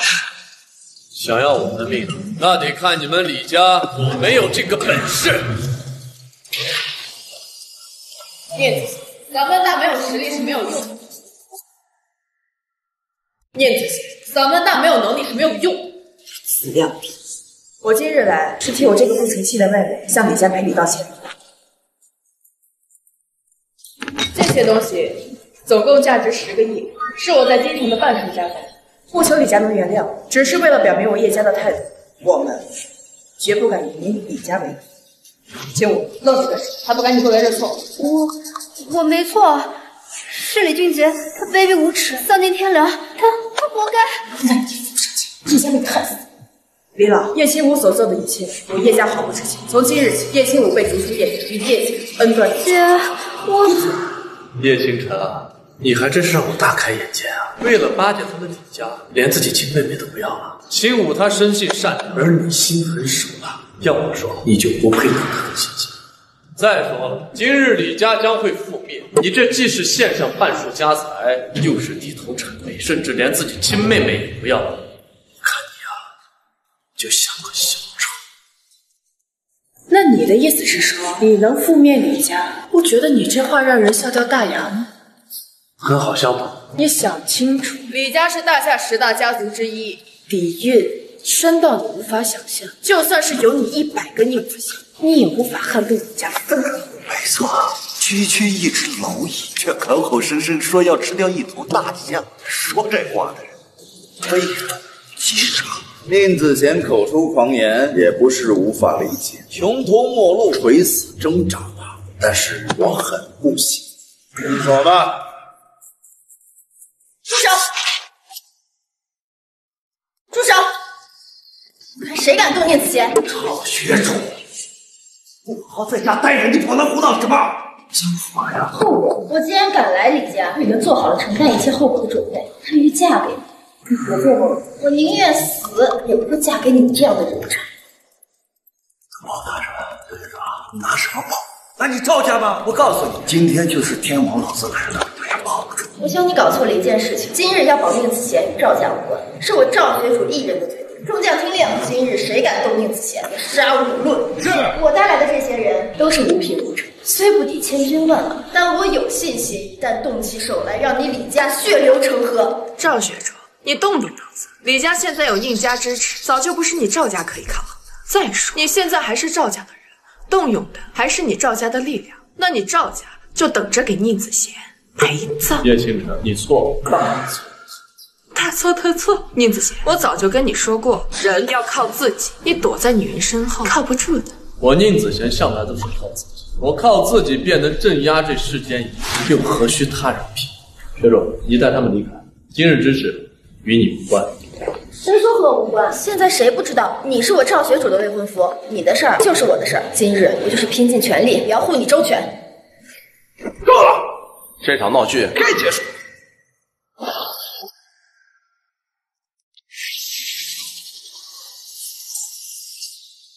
内功外放，恭喜宁管家晋升为8品武者。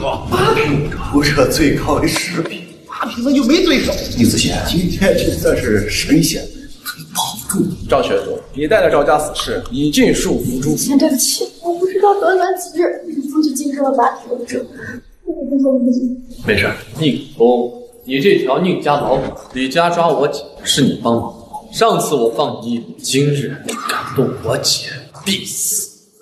宁少爷成长不少啊，竟然敢强悍李家。不过可惜的是，没有多少时间考核了。我实话告诉你，你和李家的恩怨我并不会记。还记得我在京城对你的警告吗？你妈的死，你不该查，也不为什么，你偏偏不听劝，那你只有去死。大丈夫立于天地之间，若是连生母之仇都不报，活着还有什么？庶子无知，你可知道，你只要为你母亲报仇，将要面临的是怎么样的王风骤雨吗？王风骤雨又如何？本身虽有又何惧？我就算把这天捅破，也要为我母亲公道。你这是说的比唱还好，你连一个李家都对付，还在这信我？既然你不愿苟活，那你去死吧！我曾经发过誓，遇到宁家之人，见地不死，见天不死，遇天气不死。今日便用我手中之鞭杀你！你敢！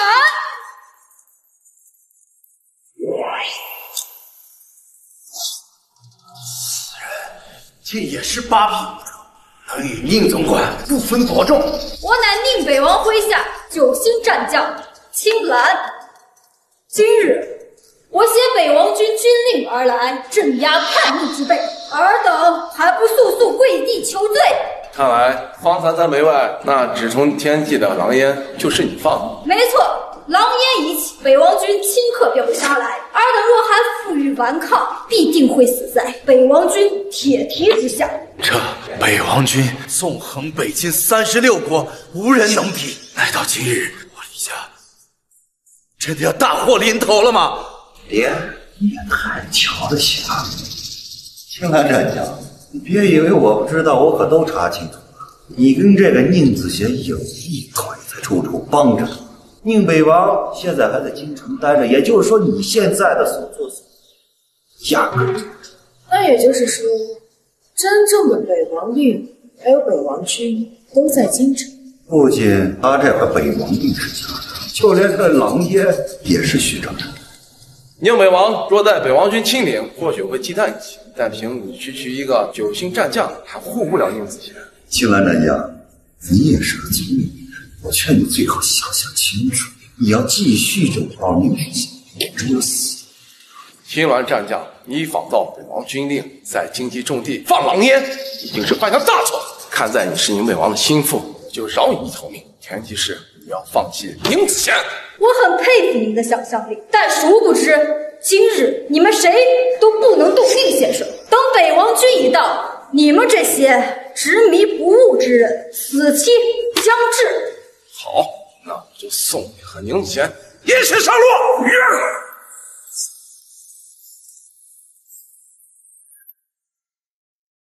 青兰，我等已率北王军将李家、宁家蔚为干将，全部清理干净。做得好！现在你们应该知道，我手上的北王令是真是假了吧？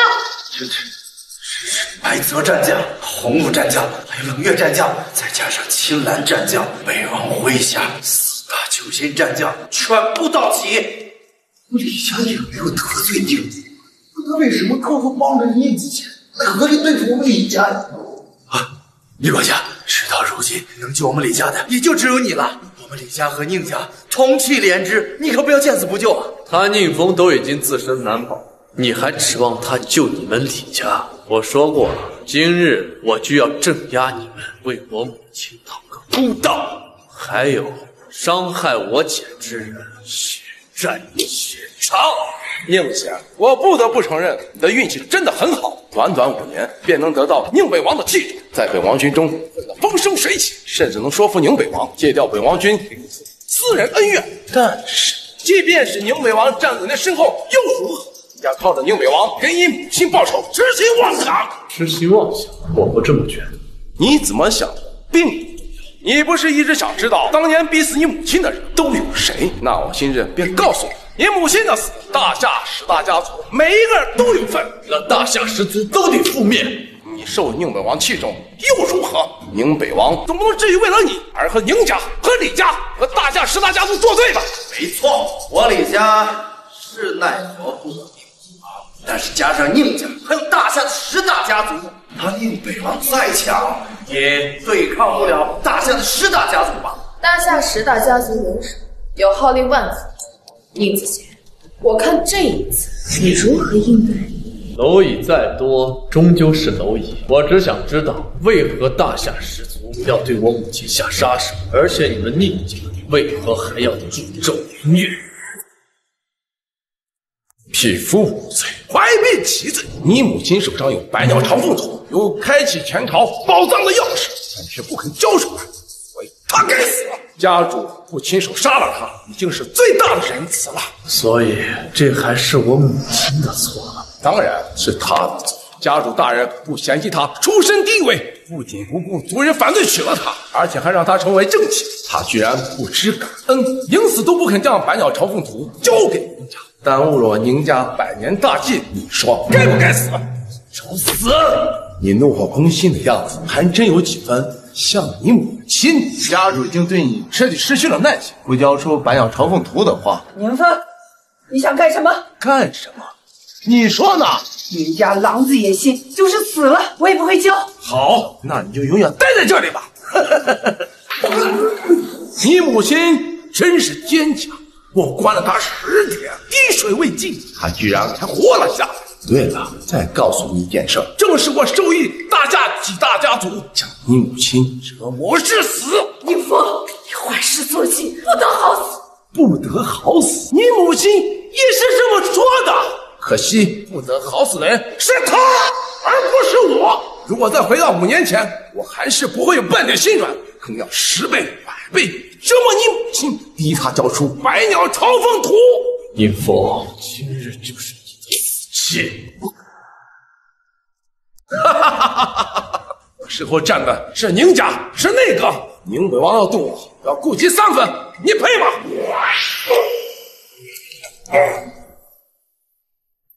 这怎么可能？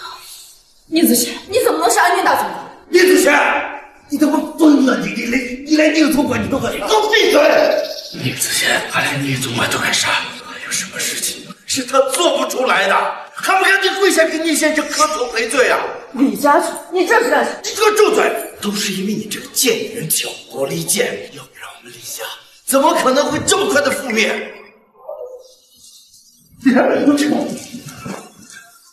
李先生，我们李家诚心诚意的向您认错，请求您的原谅。只要您可以原谅我们李家，什么条件都答应您。哦，让你放下权势，离开上京，从此贬为庶民，你也愿意吗？不可能！这个住嘴！全凭宁先生发怒。李家之人逼我母亲伤我姐姐，万死难辞其咎。从此辞去监察司统领之职，散尽家财，充当军饷。李家全族发往北境，永世为奴。你不能答应他呀！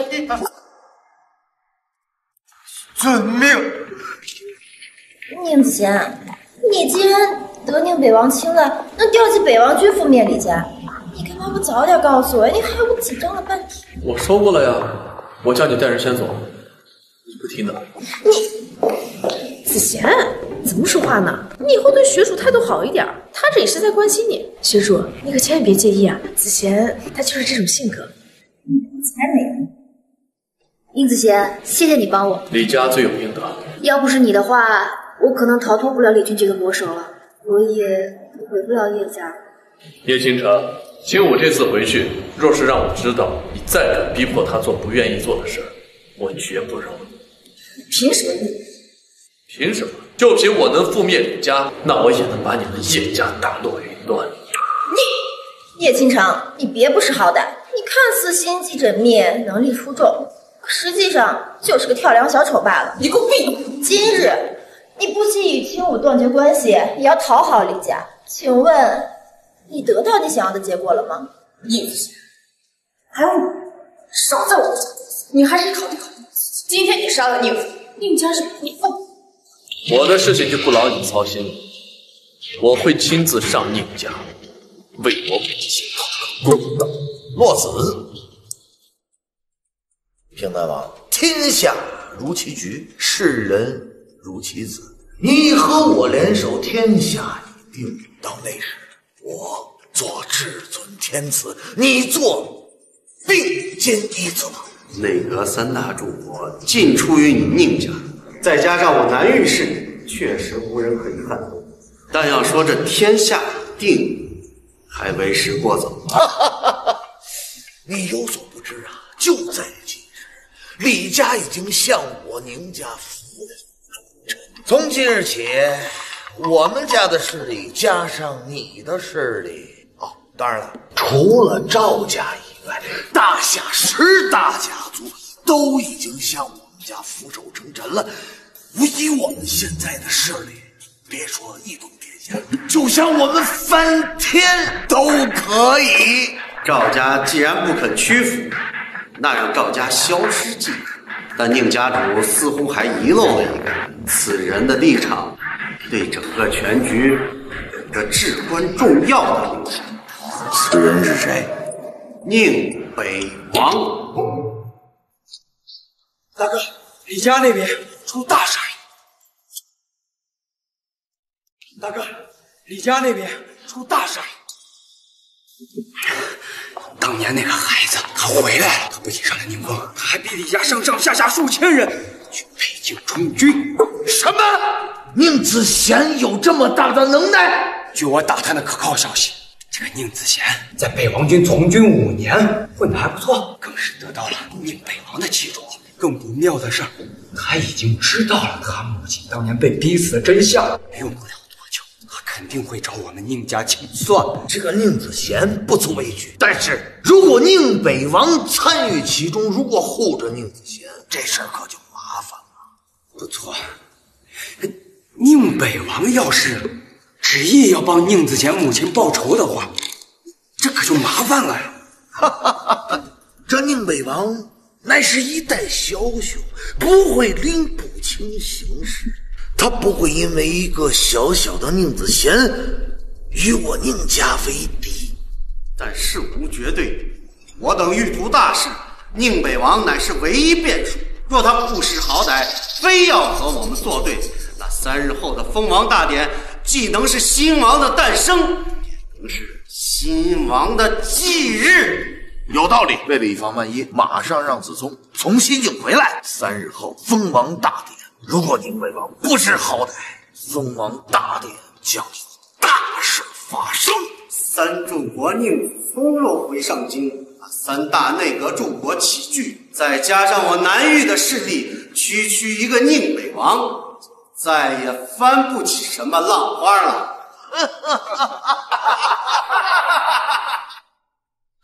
双卧，你当年要是把百鸟朝凤图给我，何至于此？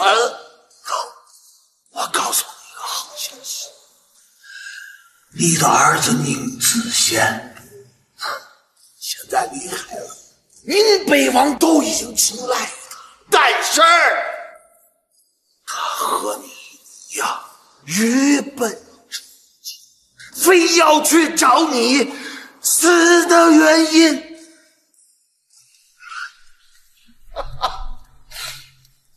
我告诉你，我宁家坚决不允许任何人阻挡我的大业。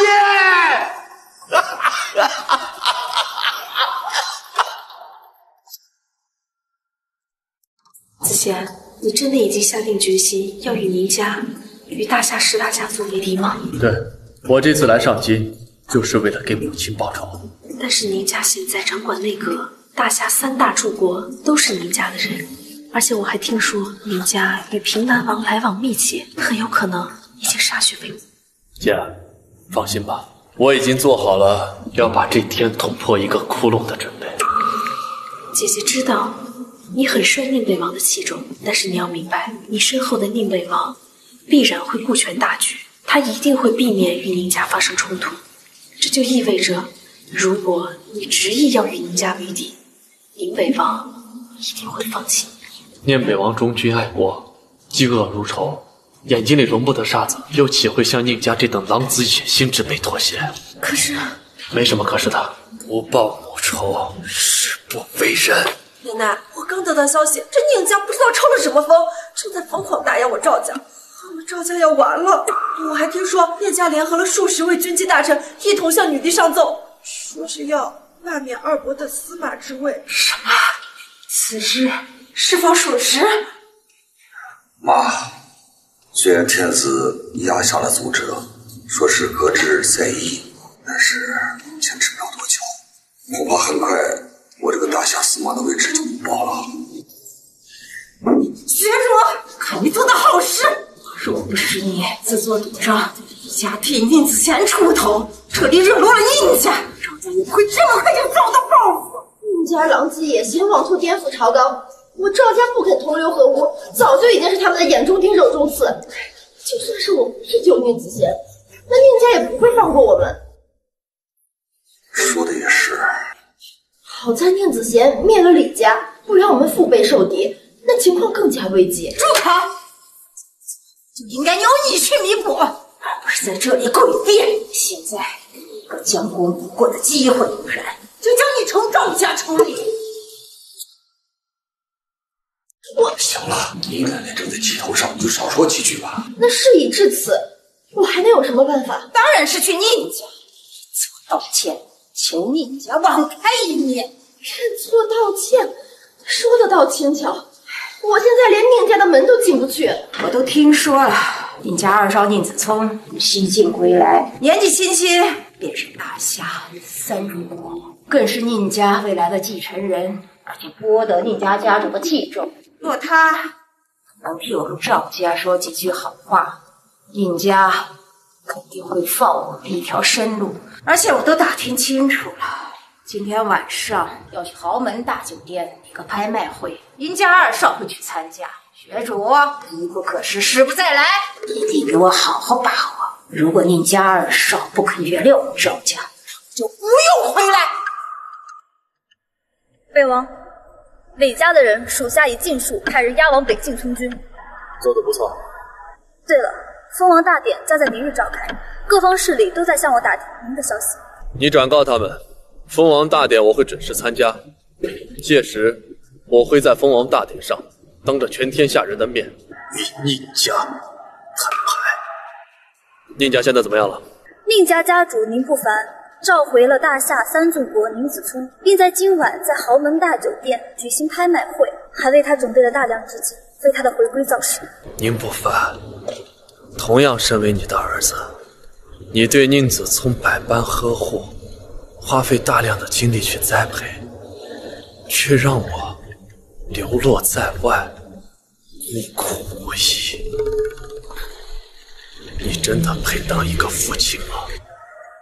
北王，今晚的拍卖会，您要去吗？去见宁子聪吗？没兴趣。属下不是这个意思。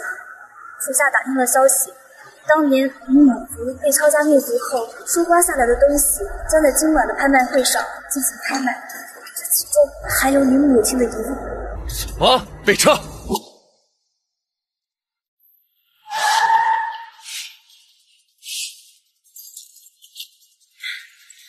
学主见过两位出国大人。你是赵家的千金赵学主。赵家的，就是那个一直和我们宁家作对的赵家。我明白，你是来向我们求饶的。求您出国，向您家主为我赵家美言几句，放我赵家一条生路。学主感激不尽。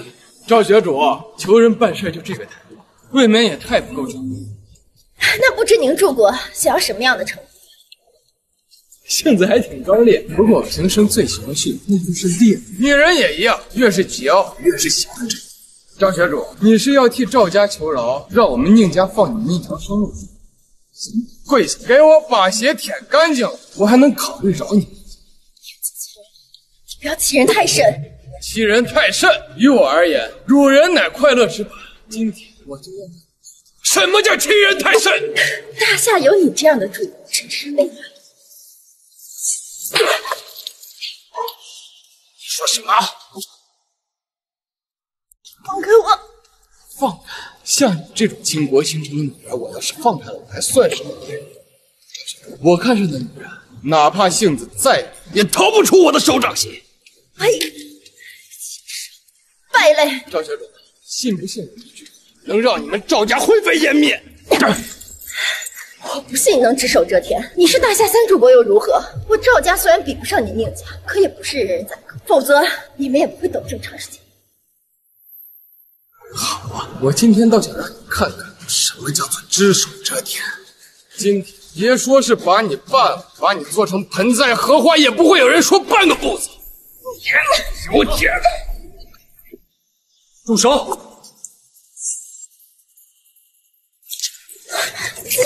宁子聪，谁给你的勇气敢欺负我的女人？我以为是谁呢？原来是我那一无所有的好哥哥。行，我就听你一句劝，放了这个姐。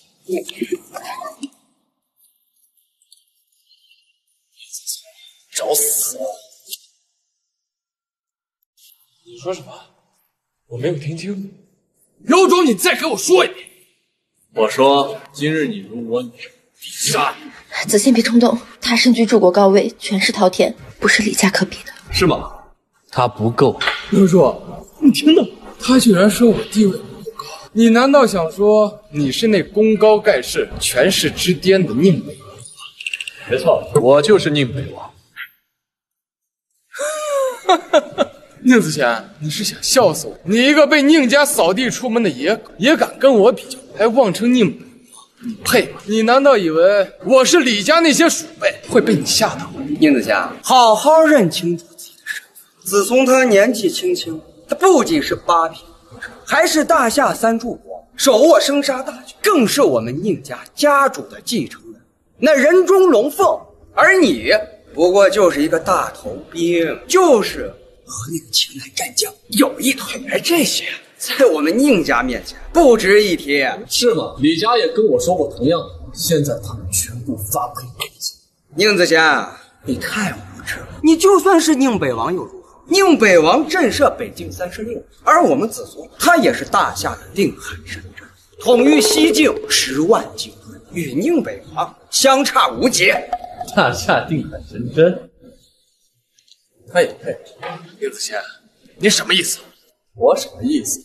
我问你，5年前北境36国入侵大夏之时，你在何处？3年前上京被围女帝危机朝堂，差点颠覆之时，你又在哪里？你一无歼灭敌军的功绩，二无直面强敌的勇气，靠着宁家的庇佑，当上了国柱的位置。你这种金玉其外，败絮其中的草包，也敢自称大夏定海神针？不配！宁子谦，你一直在这诋毁我，我能理解你的心情，但事实摆在眼前，我受万人敬仰，而你不过是一个名不见经传的小人物。一旦失去了宁北王的庇护，你就是一个一无所有的蝼蚁。宁子谦，我知道你和子聪都出生在宁家，但是境遇天差地，嫉妒已经让你心里扭曲了。但是没办法，你得接受这个残酷的现实。宁子谦，就拿今天的拍卖会而言，我宁子聪会在拍卖会上一掷千金，注定万丈光，而你黯然无光，固定自然。土有养尊，倒是让你无法无天，狂妄自大。好啊，那今日作为兄长，就好好给你上礼。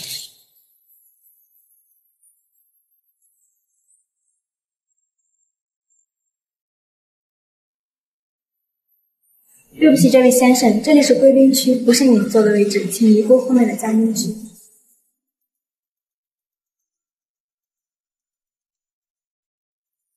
他为何能做，我做不了？不可就是，我宁家乃是拍卖公司最大的，而我作为宁家的指定继承人，自然是有资格坐这第1排的贵宾区。你也不看看你自己算哪根葱，没把你赶出拍卖会都已经，还妄想坐贵宾区。如果今天我非要坐在这里，行啊，如果你非要，还有一个方法，验资超过100亿，你就有资格坐这儿。不过你这个废物，别说100亿了，我看100万你都拿不出来了。钱，要不我们还是坐后面吧。验资吧。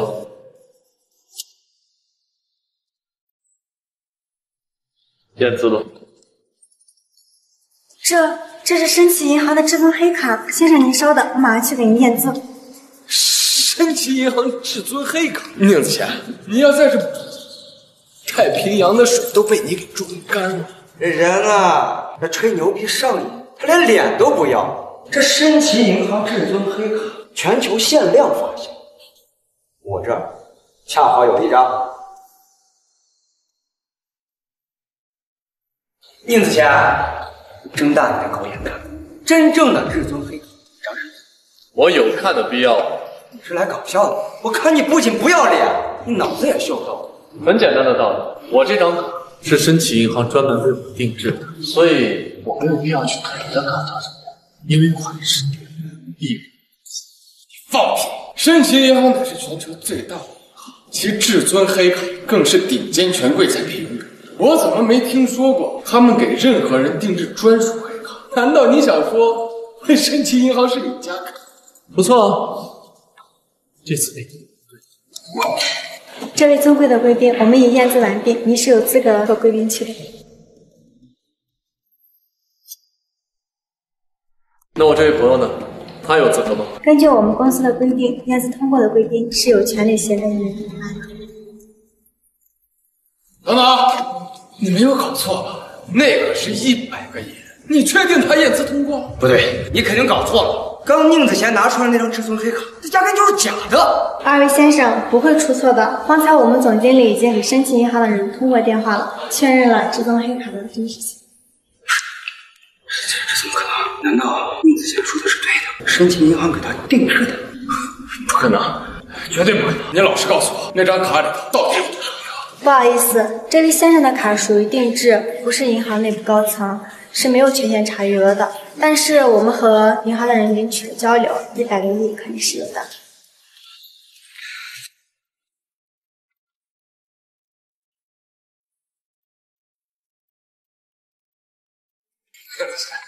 算你运气好，不知道从哪儿搞来一张破银行卡，在我面前瞎嘚瑟。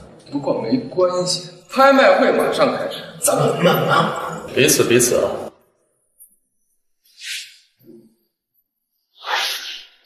欢迎各位来宾来到此次的拍卖会。接下来我宣布，此次拍卖会正式开始。今天我们的第一件藏品，千年何首乌一只，具有养颜美容、美白嫩肤的功效，起拍价1个亿。想要吗？还是算了吧，我赵家竟然受宁家全方面打压，拿不出这么多钱。放心，有我在。10个亿。10个亿，宁家二少果然财大气粗。这就是你孤陋寡闻了吧？宁家二少刚回归上级，这拍卖会啊，就是宁家为他造势，咱们还是老老实实当个观众，看着宁家二少名扬上京吧。20个亿，20个亿，30个亿，60个亿，60亿，哎，还真的有人敢跟宁家二少争个高下。60个亿，还有没有再更高的？宁子贤，你每一次台下都比我高出1倍，你是诚心和我作对是吧？你可以继续交战。这个千年何首乌最多值3个亿，不要太重。想要台下让我当冤大头，你以为我是傻子呀？60个亿1次，60亿2次，60亿3次。恭喜这位先生以60亿高价拍下千年何首乌一只。子贤，你太冲动了。宁子贤，60个亿，你都能买上几10样同样的千年何首乌，你这是搬起石头砸自己的脚。那又如何？用60亿能盖过你宁子聪的风头，我觉得花得很值啊。接下来是我们拍卖会的第2件拍品，5个亿，10个亿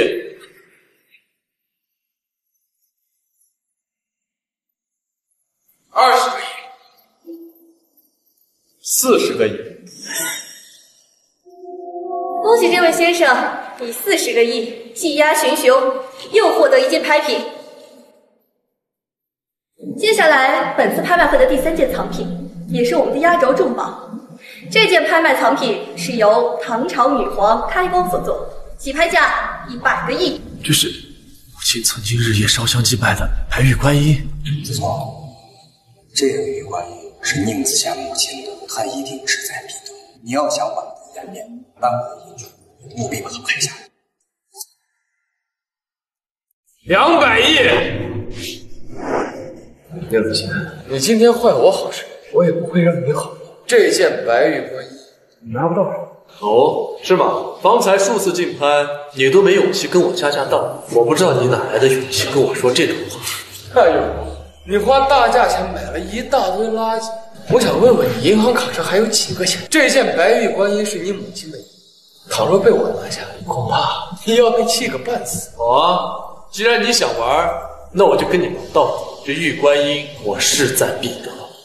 400亿，好，你这么玩是吧？我奉陪到底。800亿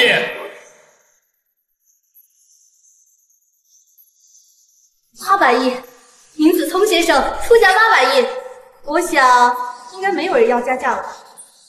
1600亿，1600亿，宁子贤先生出价1600亿。这件玉观音已经突破1000亿大关，成为了本次拍卖行成立以来的最高价格。哎，真是精彩啊！据我所知，这宁子贤当初是被宁家逐出家门的，而且他这宁子聪啊，心里还有怨念，这俩兄弟是杠上了。宁子贤，小心中了宁子贤了。我今天不压这废物，我是不来人。2000亿，2000亿啊！宁子聪先生出价2000亿，这件玉观音突破2000亿大关，成为了本次拍卖价格上最高价格。还有没有要出价的？杀疯了！杠上了！但我预测呀，宁子贤不会再出价了。这白玉观音市场价最高不超过500亿，现在已经2000亿了，已经是相当离谱的价格。我出4000亿。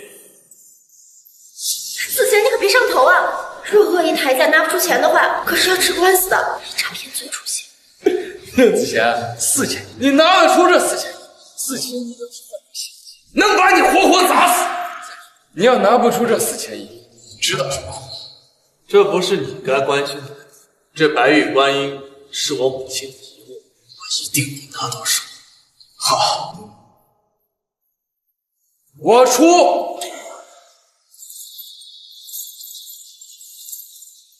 宁上家就超过咱们宁家短时间内能调用的资金上限了。现在凤凰大典在即，我们宁家正谋划大事，正是急需用钱的时候。为了我们宁家的百年基业，还是要以大局为重。可是我实在咽不下这口气儿。你跟一个将死之人，你较什么劲？凤凰大典的时候，我们宁家会逼宁北王做出选择，看他是保宁子贤，还是叫他放弃。而且我告诉你，他不管宁北王做出什么选择，他都是逼死我。也是，楼主说的对。况且这废物不一定能拿出4000亿。我实在是没想到，这宁子聪居然没陪宁子贤玩到底，居然认怂了。谁说不是？你说宁子贤一个宁家妻子，居然让这宁家的继承人吃瘪。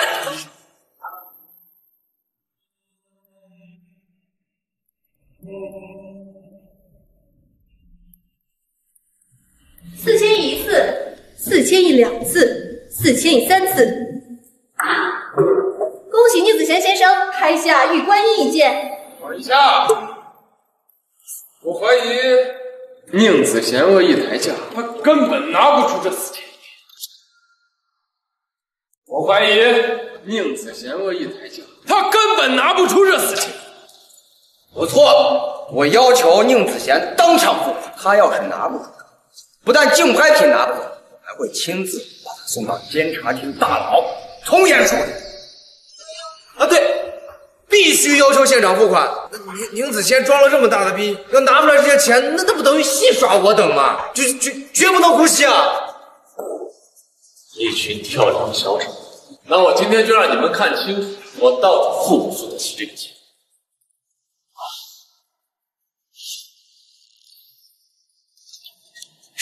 交易成功，4000亿。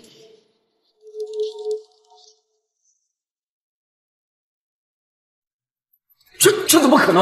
要知道，一家知名的上市公司市值才几千亿，而且根本拿不出4000亿这么多现金流。这宁子贤到底什么身份，居然能拿出这么多钱？你现在还有什么说的？你能拿出4000亿，这钱根本不是。别以为我不知道，那张黑卡分明就是宁北王。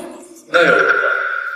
宁子贤，我不知道你用什么手段成为了宁北王的心腹，让他对你视如己出。不过你是你，宁北王是宁北王，而你宁子贤压根没有资格在我面前叫嚣。我只知道，今日拍卖会上，你宁子聪是一件竞拍品都没拿下。我相信这件事儿不久将会满城皆知。宁家为你回归造势的计划，可真是满满皆说。宁子贤，我。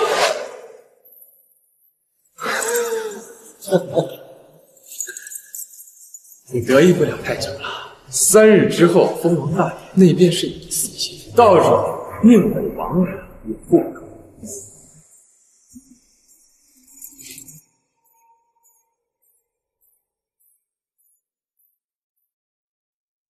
姐，你看这是什么？这不是母亲生前日夜祭拜的白玉观音吗？没错，当年母亲被抄家灭族，此物流落到了拍卖行，我今天刚好碰见，就买回来了。子贤，你有心了，这白玉观音是母亲生前最喜欢的，毒死人！可怜母亲一生积德行善，却落得个悲惨的下场。子贤，你去把这白玉观音供奉起来吧。好。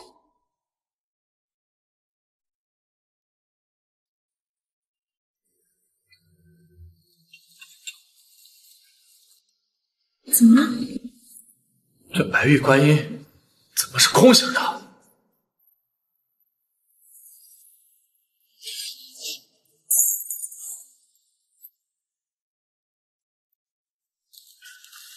这是百鸟朝凤图。我听说这百鸟朝凤图之中藏着大周朝宝库的开启之秘，母亲就是因为身怀此等宝物才会被害死的。难怪母亲生前会将这白玉观音视若珍宝，原来她是将这百鸟朝凤图藏在了其中。姐，来一起研究一下，看看这百鸟朝凤图里到底藏着什么秘密。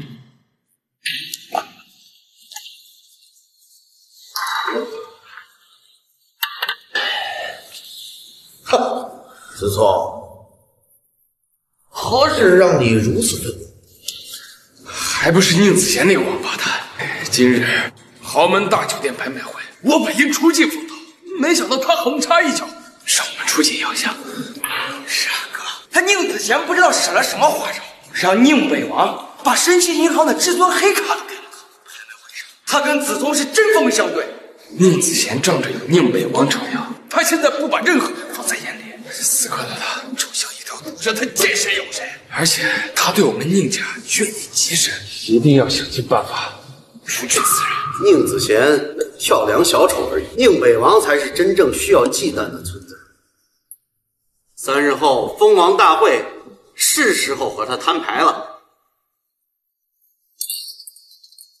好，3日后封王大会，如果宁北王给我们面子，那我们也就可以给宁北王个面子。但是如果他要是一再护着宁子贤，那我们就让这个封王大会成为宁北王之伤。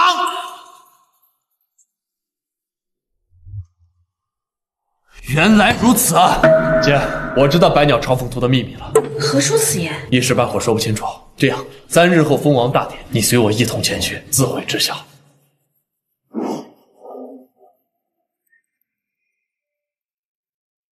北王，女帝至尊召见。好，我知道了。姐，我有点急事，先出去一趟。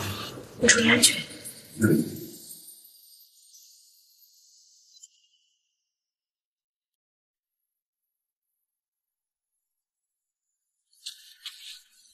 宁北王，我有话单独要和你谈。属下告退。宁北王，多年未见，你愈发沉稳。女帝谬赞了，今日喊我来，所为何事？大夏看似风平浪静，但实则已危如累卵。至于为何，以你的能力，想必应该一清二楚了吧？宁家狼子野心，不仅掌控内阁，甚至还联合平南王以及大夏10大家族，想要颠覆朝纲。不错，在外人看来，我是大夏女帝至尊，风光无限。但实际上已经被架空权柄。我想知道，宁家与我之间，你会作何选择？其实我没有选择的余地。于天下百姓而言，宁家人上位，百姓将会民不聊生；于个人而言，我与宁家之间有着不可和解的恩怨。有你这句话，我就放心了。在3日之后的封王大典上，我将尽绵薄之力，亲授你为天下兵马大元帅，有节越大夏所有边卫之权，于道义上为你扫除一切叛逆，证明。爸，请我，这叫怎么样？姐，你打扮的花枝招展的，准备去相亲了？我是要去封王大典。宁北王乃人中龙凤，见过的美女那么多，不一定能看得上你。当日在京城之时，宁北王说要娶我叶倾城为妻，可惜被宁子贤给搅了。但今日的封王大典上，宁北王肯定会出现。我若是能与他再续前缘，那我叶家也能一飞冲天。算了吧，姐，你可别忘了，宁子贤现在是宁北王眼前的红人，肯定会搅来你的好事。青我，你胡说八道什么呢？宁子贤现在都自身难保了，还怎么阻拦呢？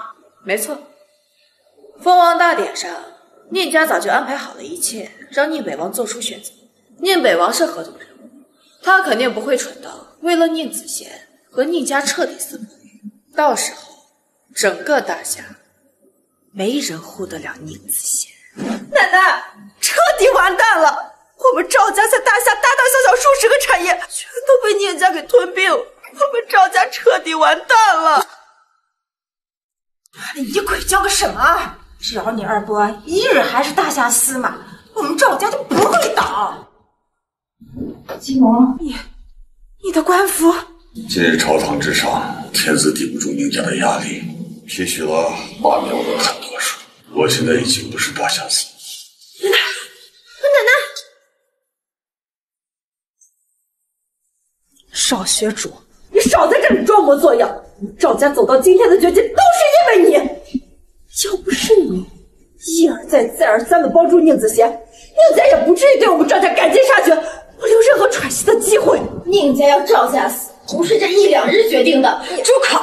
前日让你去找宁家2少道歉，你可倒好，和宁子贤那个王八蛋一起，让宁家2少出尽了洋相。是你亲手葬送了我们赵家最后一丝生机。我说过很多次，宁家打压赵家，是因为赵家是宁家推翻朝堂入省的绊脚石，与宁子贤无关。一派胡言！奶奶，我建议现在就叫赵家主逐出赵家。够了，不别吵了！宁家和我们赵家的恩怨只是道义之争，与他人无关。若是宁家一直不倒，我们赵家就永远会被镇压。但是现在还有一线生机，那就是宁北王。你准备一下，去封王大会。今日平南王还有宁葛3诸国都调动了大量的精力过来，封王大会上恐怕会发生天大的事。宁家这是做了什么？如果只是要对付宁子贤，没必要如此大动干戈。在这些大人物的眼里，他宁子贤只是一个无关紧要的棋子罢了。最重要的是，宁家想要用宁子贤来试探宁北王的态度。如果宁北王执意要保宁子贤的话，那么宁家就要对宁北王下杀手了。都安排的怎么样了？属下已经下令，让北王军全体精锐800里加急赶往上京。这一幕和3年前上京被36国合围之时何其相像！青蓝白泽红乌冷月提令，是在率军出击，流亡荡平逆贼。宁子贤，没想到今日你竟然真的赶到封王大典。叶倾城，我劝你现在回头，还有一线生机。你闭嘴！我这次过来，一是为了看你如何死无葬身之地，2是要跟宁北王再续前缘。和宁北王再续前缘，你又怎么觉得宁北王会看得上你啊？要不是因为你所为，在京城之时，我早与宁北王亡别。恐怕你是没有这个机会。我哪能跟你不将死去？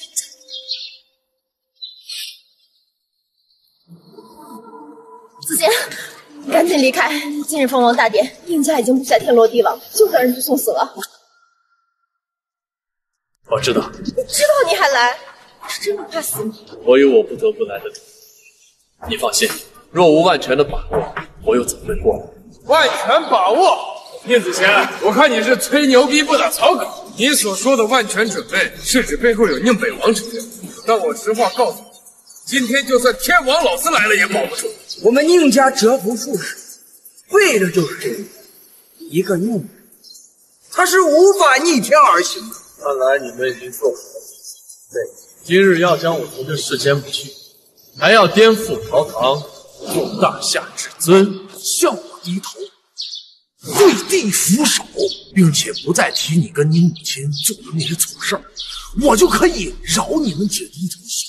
我也给你一个机会，放弃你现在拥有的一切，去我母亲的坟前跪地守灵10年，我留你一线生机。哈，那就不用谈了。我告诉你，阻挡我宁家大业之人必死无疑。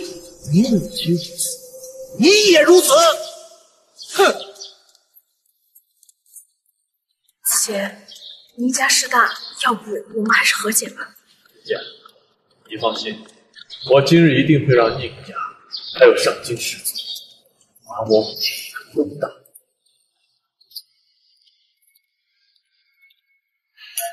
哈哈哈哈哈哈！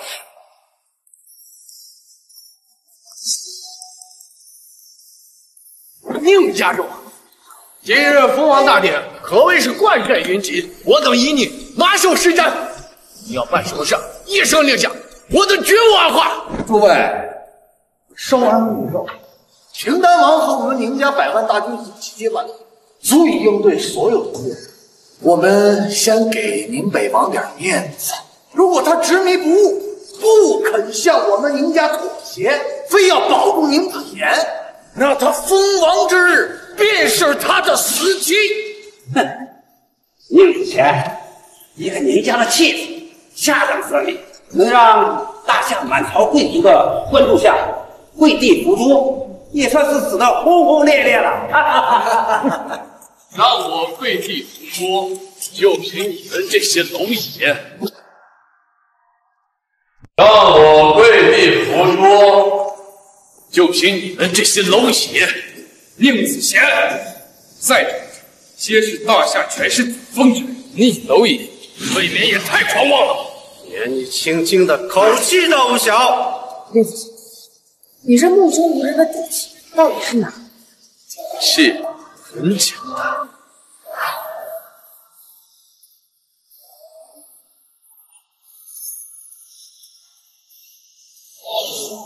因为我有世间无敌、镇压一切的能力。对我领东大万军，他就是单手举起，狂妄之极，能举起北王脸，我有一身蛮力。殊不知你方才的所作所为，已经把自己逼上了绝路。这北王鼎乃为宁北王封王大典所准备，誉为天子江山。你既然把它举起，是为对宁北王不敬。宁子贤，看来即便我们不杀你，宁北王也不会饶你大不敬之罪。今日你已经生路断绝，必死无疑。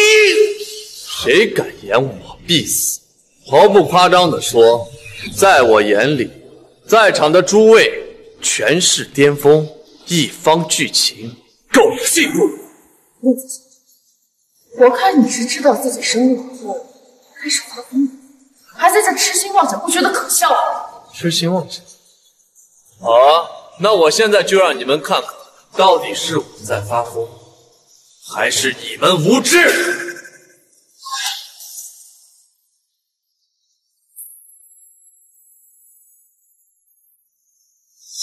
宁子贤，你给我站住！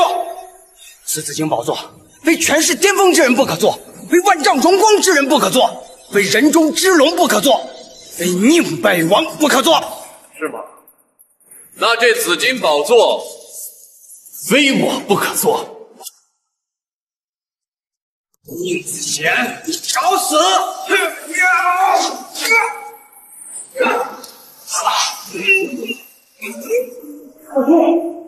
怎么可能？我女儿竟然败给了他，云何时久经沙场，是从世事血海当中走出来的枭雄，更是八星武者。没想到你藏得够深的，不过你别太嚣张，今日你必死到我的剑下，以洗我3日前拍卖会之耻。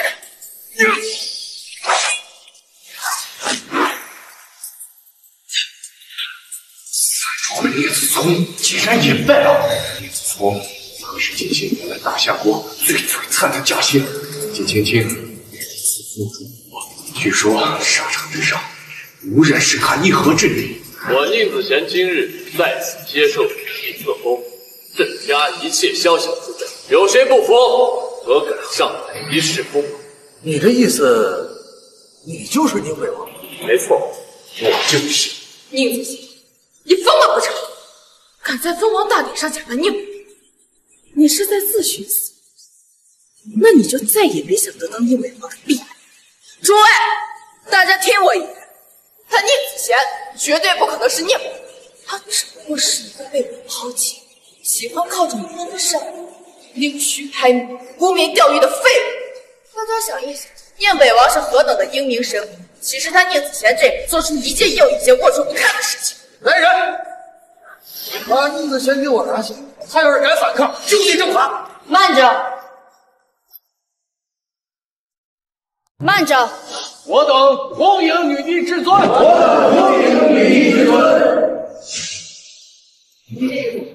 此人狂妄之极，视满堂权贵为无国，还大逆不道，抛出100王做子亲王后，请您说说。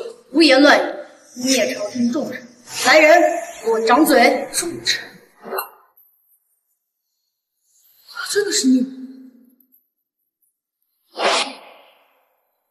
宁子贤接旨，女帝有诏，北王军统帅宁子贤治军有方，才能卓越，镇压北京36国，又解上京被围之危局，劳苦功高，得此人杰，乃我大夏之幸，特封宁北王，兼领天下兵马大元帅，统御我大夏全部兵马。宁子贤接旨。宁子贤，你手中的玉玺乃天下兵马大元帅的帅印，凭此玉玺，但凡大夏之兵，皆须听你号令。这不可能，他怎么可能是你们？女帝，你搞错了，宁子贤不过是我们宁家逐出门的一个逆子，他怎么可能是宁北王？你们是在质疑我？你怎么不早告诉我你就是宁？我早就跟你说过，是你自己不相信。你怎么不早告诉我你就是宁？我早就跟你说，是你自己不相信。你要杀我？我本来要把你捧上云端，让你成为这个世界上最耀眼的女人。在你眼里，我宁子贤就是一个满嘴谎言、靠着女人上位的窝囊废。我有没有跟你说过，我可以给你滔天不负？我有没有跟你说过，你想要的一切，我都唾手可得？可是你呢？有相信过一个字吗？不是这样，我要是知道当初你逃奔去北京，短短5年便可出人头地，当上宁北王，不会做一些丧尽天良的事情。我会是一个好好的夜行者，我也会好好等你回来。现在说这些才有意义。混账！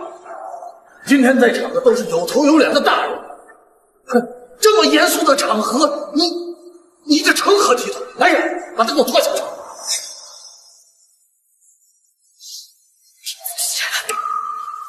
女帝，你刚才封宁子贤为天下兵马大元帅，那是不是说我们大夏国的所有兵马都归他统领？平南王的兵马也归他统领，十大家族的兵马也归他统领，我们宁家的兵马也归他统领啊！没错，正是此。我大夏立国以来，从来没有让一个外人统领我们的兵马。你这样喊不符合规矩。平南王同意吗？十大家族同意吗？我们宁家同意吗？我们宁家同意。平南王不同意，我大夏始祖也不同意。女帝，收回成命，不要倒行逆施，寒了天下人之心。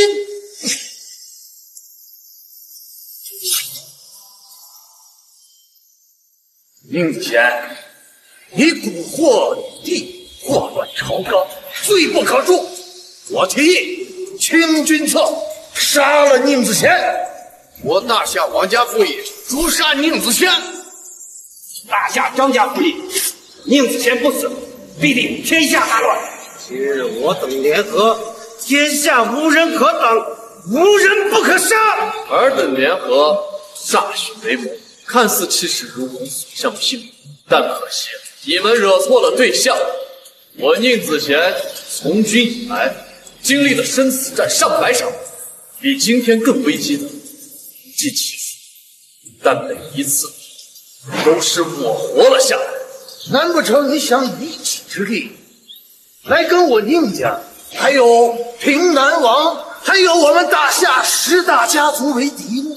宁子贤，知道这意味着什么吗？我们几家联合，掌控100万雄师，铁骑所到之处，摧枯拉朽，无人可挡。你凭什么说这么狂妄至极的话？凭什么？就凭我是宁北王。我手握无敌之师北王军，既然我能击溃36国联军，那么我也能灭了你们。现在北王军最擅长打一府翻盘之战，而且至今从来没有败过，会不会对我们赢？张家兴近100年，才集结10大族，今日国运太鲁莽了，与宁北王为敌，多年的谋划可能要毁于一旦。诸位，听我一言，现在箭在弦上，不得不服。现在的形势已经容不得大家再看。你们记着，你们每个人的手上可都沾着有宁子贤母亲的血，你们可不要被他唬住。选择避战，你们就以为他能够饶得了你们吗？不是宁子贤死，就是我们亡。你们别被宁子贤唬住了。北王军灭北境36国又如何？北境乃苦寒之地，物资匮乏，若无大夏各世家豪族源源不断的补给，而宁子贤别说灭北境36国，能不能扛过3个月都难说。林大王说的对，北王军虽骁勇善战，但是如果没有我们供给的物资，战斗力怕是要大打折扣了。众将士听令，能诛杀宁北王者，赏万金，封万户侯。我北境物资匮乏，撑不过3个月。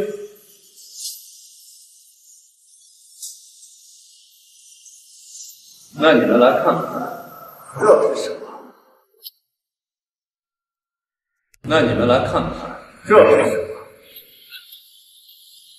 这是百鸟朝凤图。百鸟朝凤图据说隐藏着前朝宝藏的秘密，我等苦苦寻找多年，怎么会在宁子贤的手里？没错，这就是百鸟朝凤图，上面埋藏了大周的宝藏，我已经将其秘密解开。现在我让我的师傅去将大周前朝的宝藏尽数取回。据说当年大周女帝被各路诸侯追杀，携带着大周数百年积攒的物资、兵器、钱财逃亡，意图有一日能够东山再起。如今宁北王获得了大周的保护，北王军最不缺的就是物资啊，可以说是如虎添翼了。我手握前朝宝库，又掌控无敌之师北王军，试问在座的各位，谁敢与我一试争锋？今日我以宁北王之名向你们，如果你们悬崖勒马，不与宁家为伍，我可以放你们一条生路。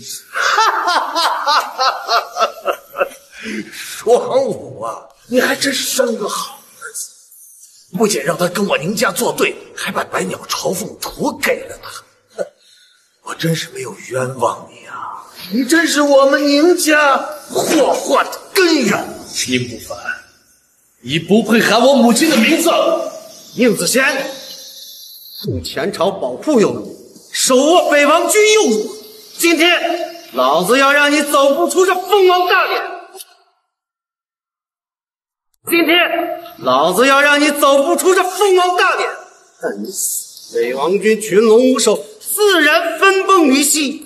让我死，请你！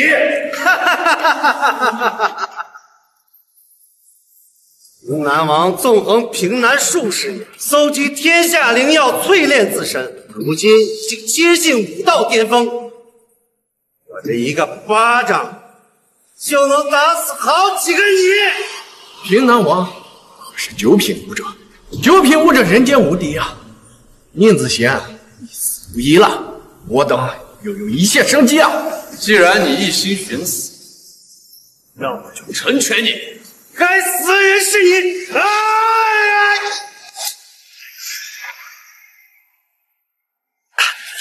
宁子贤，你废了我的经脉！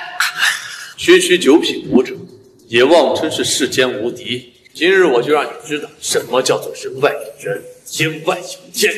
完了，一切都完了，连平南王都不是宁子贤的对手。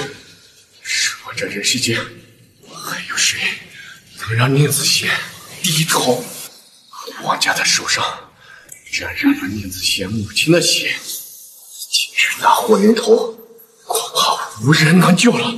宁子贤，我原本以为子聪是我宁家的龙，没想到你才是我们宁家最有潜力。可惜啊，你不能为我宁家所用，我只能亲手把你这个祸除掉。宁家主这是要出手吗？我从未听说过宁家主修习武道，更从未见过宁家主出手啊！那是因为见过我出手的人都死在我的拳下。宁子贤，自从你出生以来，为父未曾教过一声，今天我就教你一次。九品武者之上是10品武者，而我就是10品武者。10品武者，据说全世界几百年都没有出现过10品武者了，因为时间过于久远，人们渐渐的将10品武者当成了传说。10品武者才是真正无敌的存在，100个9品也不够一个10品打的。宁家主出手，此次宁子贤神仙难救啊！你身为父亲，非但没有尽过父亲的责任，还要置我们于死地。那今日我就亲手将你镇压，为我母亲讨一个公道。公道？恐怕你这辈子再也讨不到公道了！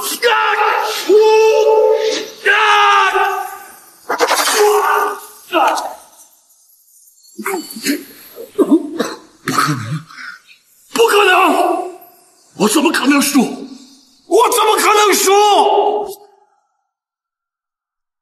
今日我也教你一次，10品武者之上还有超品。如今我已是陆地神仙之境，你不过就是个东西。在你选择与我为敌的那一刻起，就没有半点胜算。我竟然亲手把我们家的麒麟儿赶出了家门，坏了我宁家的100年大计。宁不凡，你又说错了。你口口声声的100年大计，不过就是你的一己私欲，而我的宏图大愿是大夏再也没有战乱，百姓安居乐业。凡是任何想要颠覆朝纲之人，我宁子贤绝不轻饶。你们都看到了没有？这就是我们家的麒麟儿啊！我宣布，剥夺宁家的一切世风，将宁不凡贬为庶人，押送到我母亲墓前，守墓10年，慰藉我母亲的在天之灵。宁美王，我们都是受了宁家的威胁和蛊惑，才与你为敌。求你再给我们一次机会吧。是啊，宁美王，我们被自由蒙上了心，愚蠢至极。大人不计小人过，叫我们当个屁，放了吧。刚才我已经给过你意见，是你们自己不珍惜的。我已经给过你意见，是你们自己的真心。宁北王，请你再给我们一次吧。机会错过了，那就真的错过。大夏十族罪恶滔天，剥削百姓，人尽皆知。我以宁北王的身份宣布，剥夺十族财产，救济贫苦之人，十族所有的人全部充军。宁北王，多谢你挽大夏于将倾，救万民于水火。我觉得你更适合主宰天下，我即刻便草拟诏书，禅让这至尊之位给你。权力、地位，于我而言，不过都是负。我真正在意的是和家人一起过平淡、幸福的日子，做一个负责人。宁北王大义，让人敬佩。宁子贤，你心目中的家人难道只有子清吗？你不是说我是你的女儿？子贤，你想什么呢？学主3番5次的为你挺身而出，这份情谊和勇气比那个叶倾城要强100倍。你还犹豫什么呢？把这个出去卖这个店儿。那我考虑一下。你还考虑什么呀？你考虑？你镇压着世间一切敌人，却逃脱了家人，算什么真英雄？行了，姐今天呢就替你决定了，3日之后给赵学主一个世纪婚礼。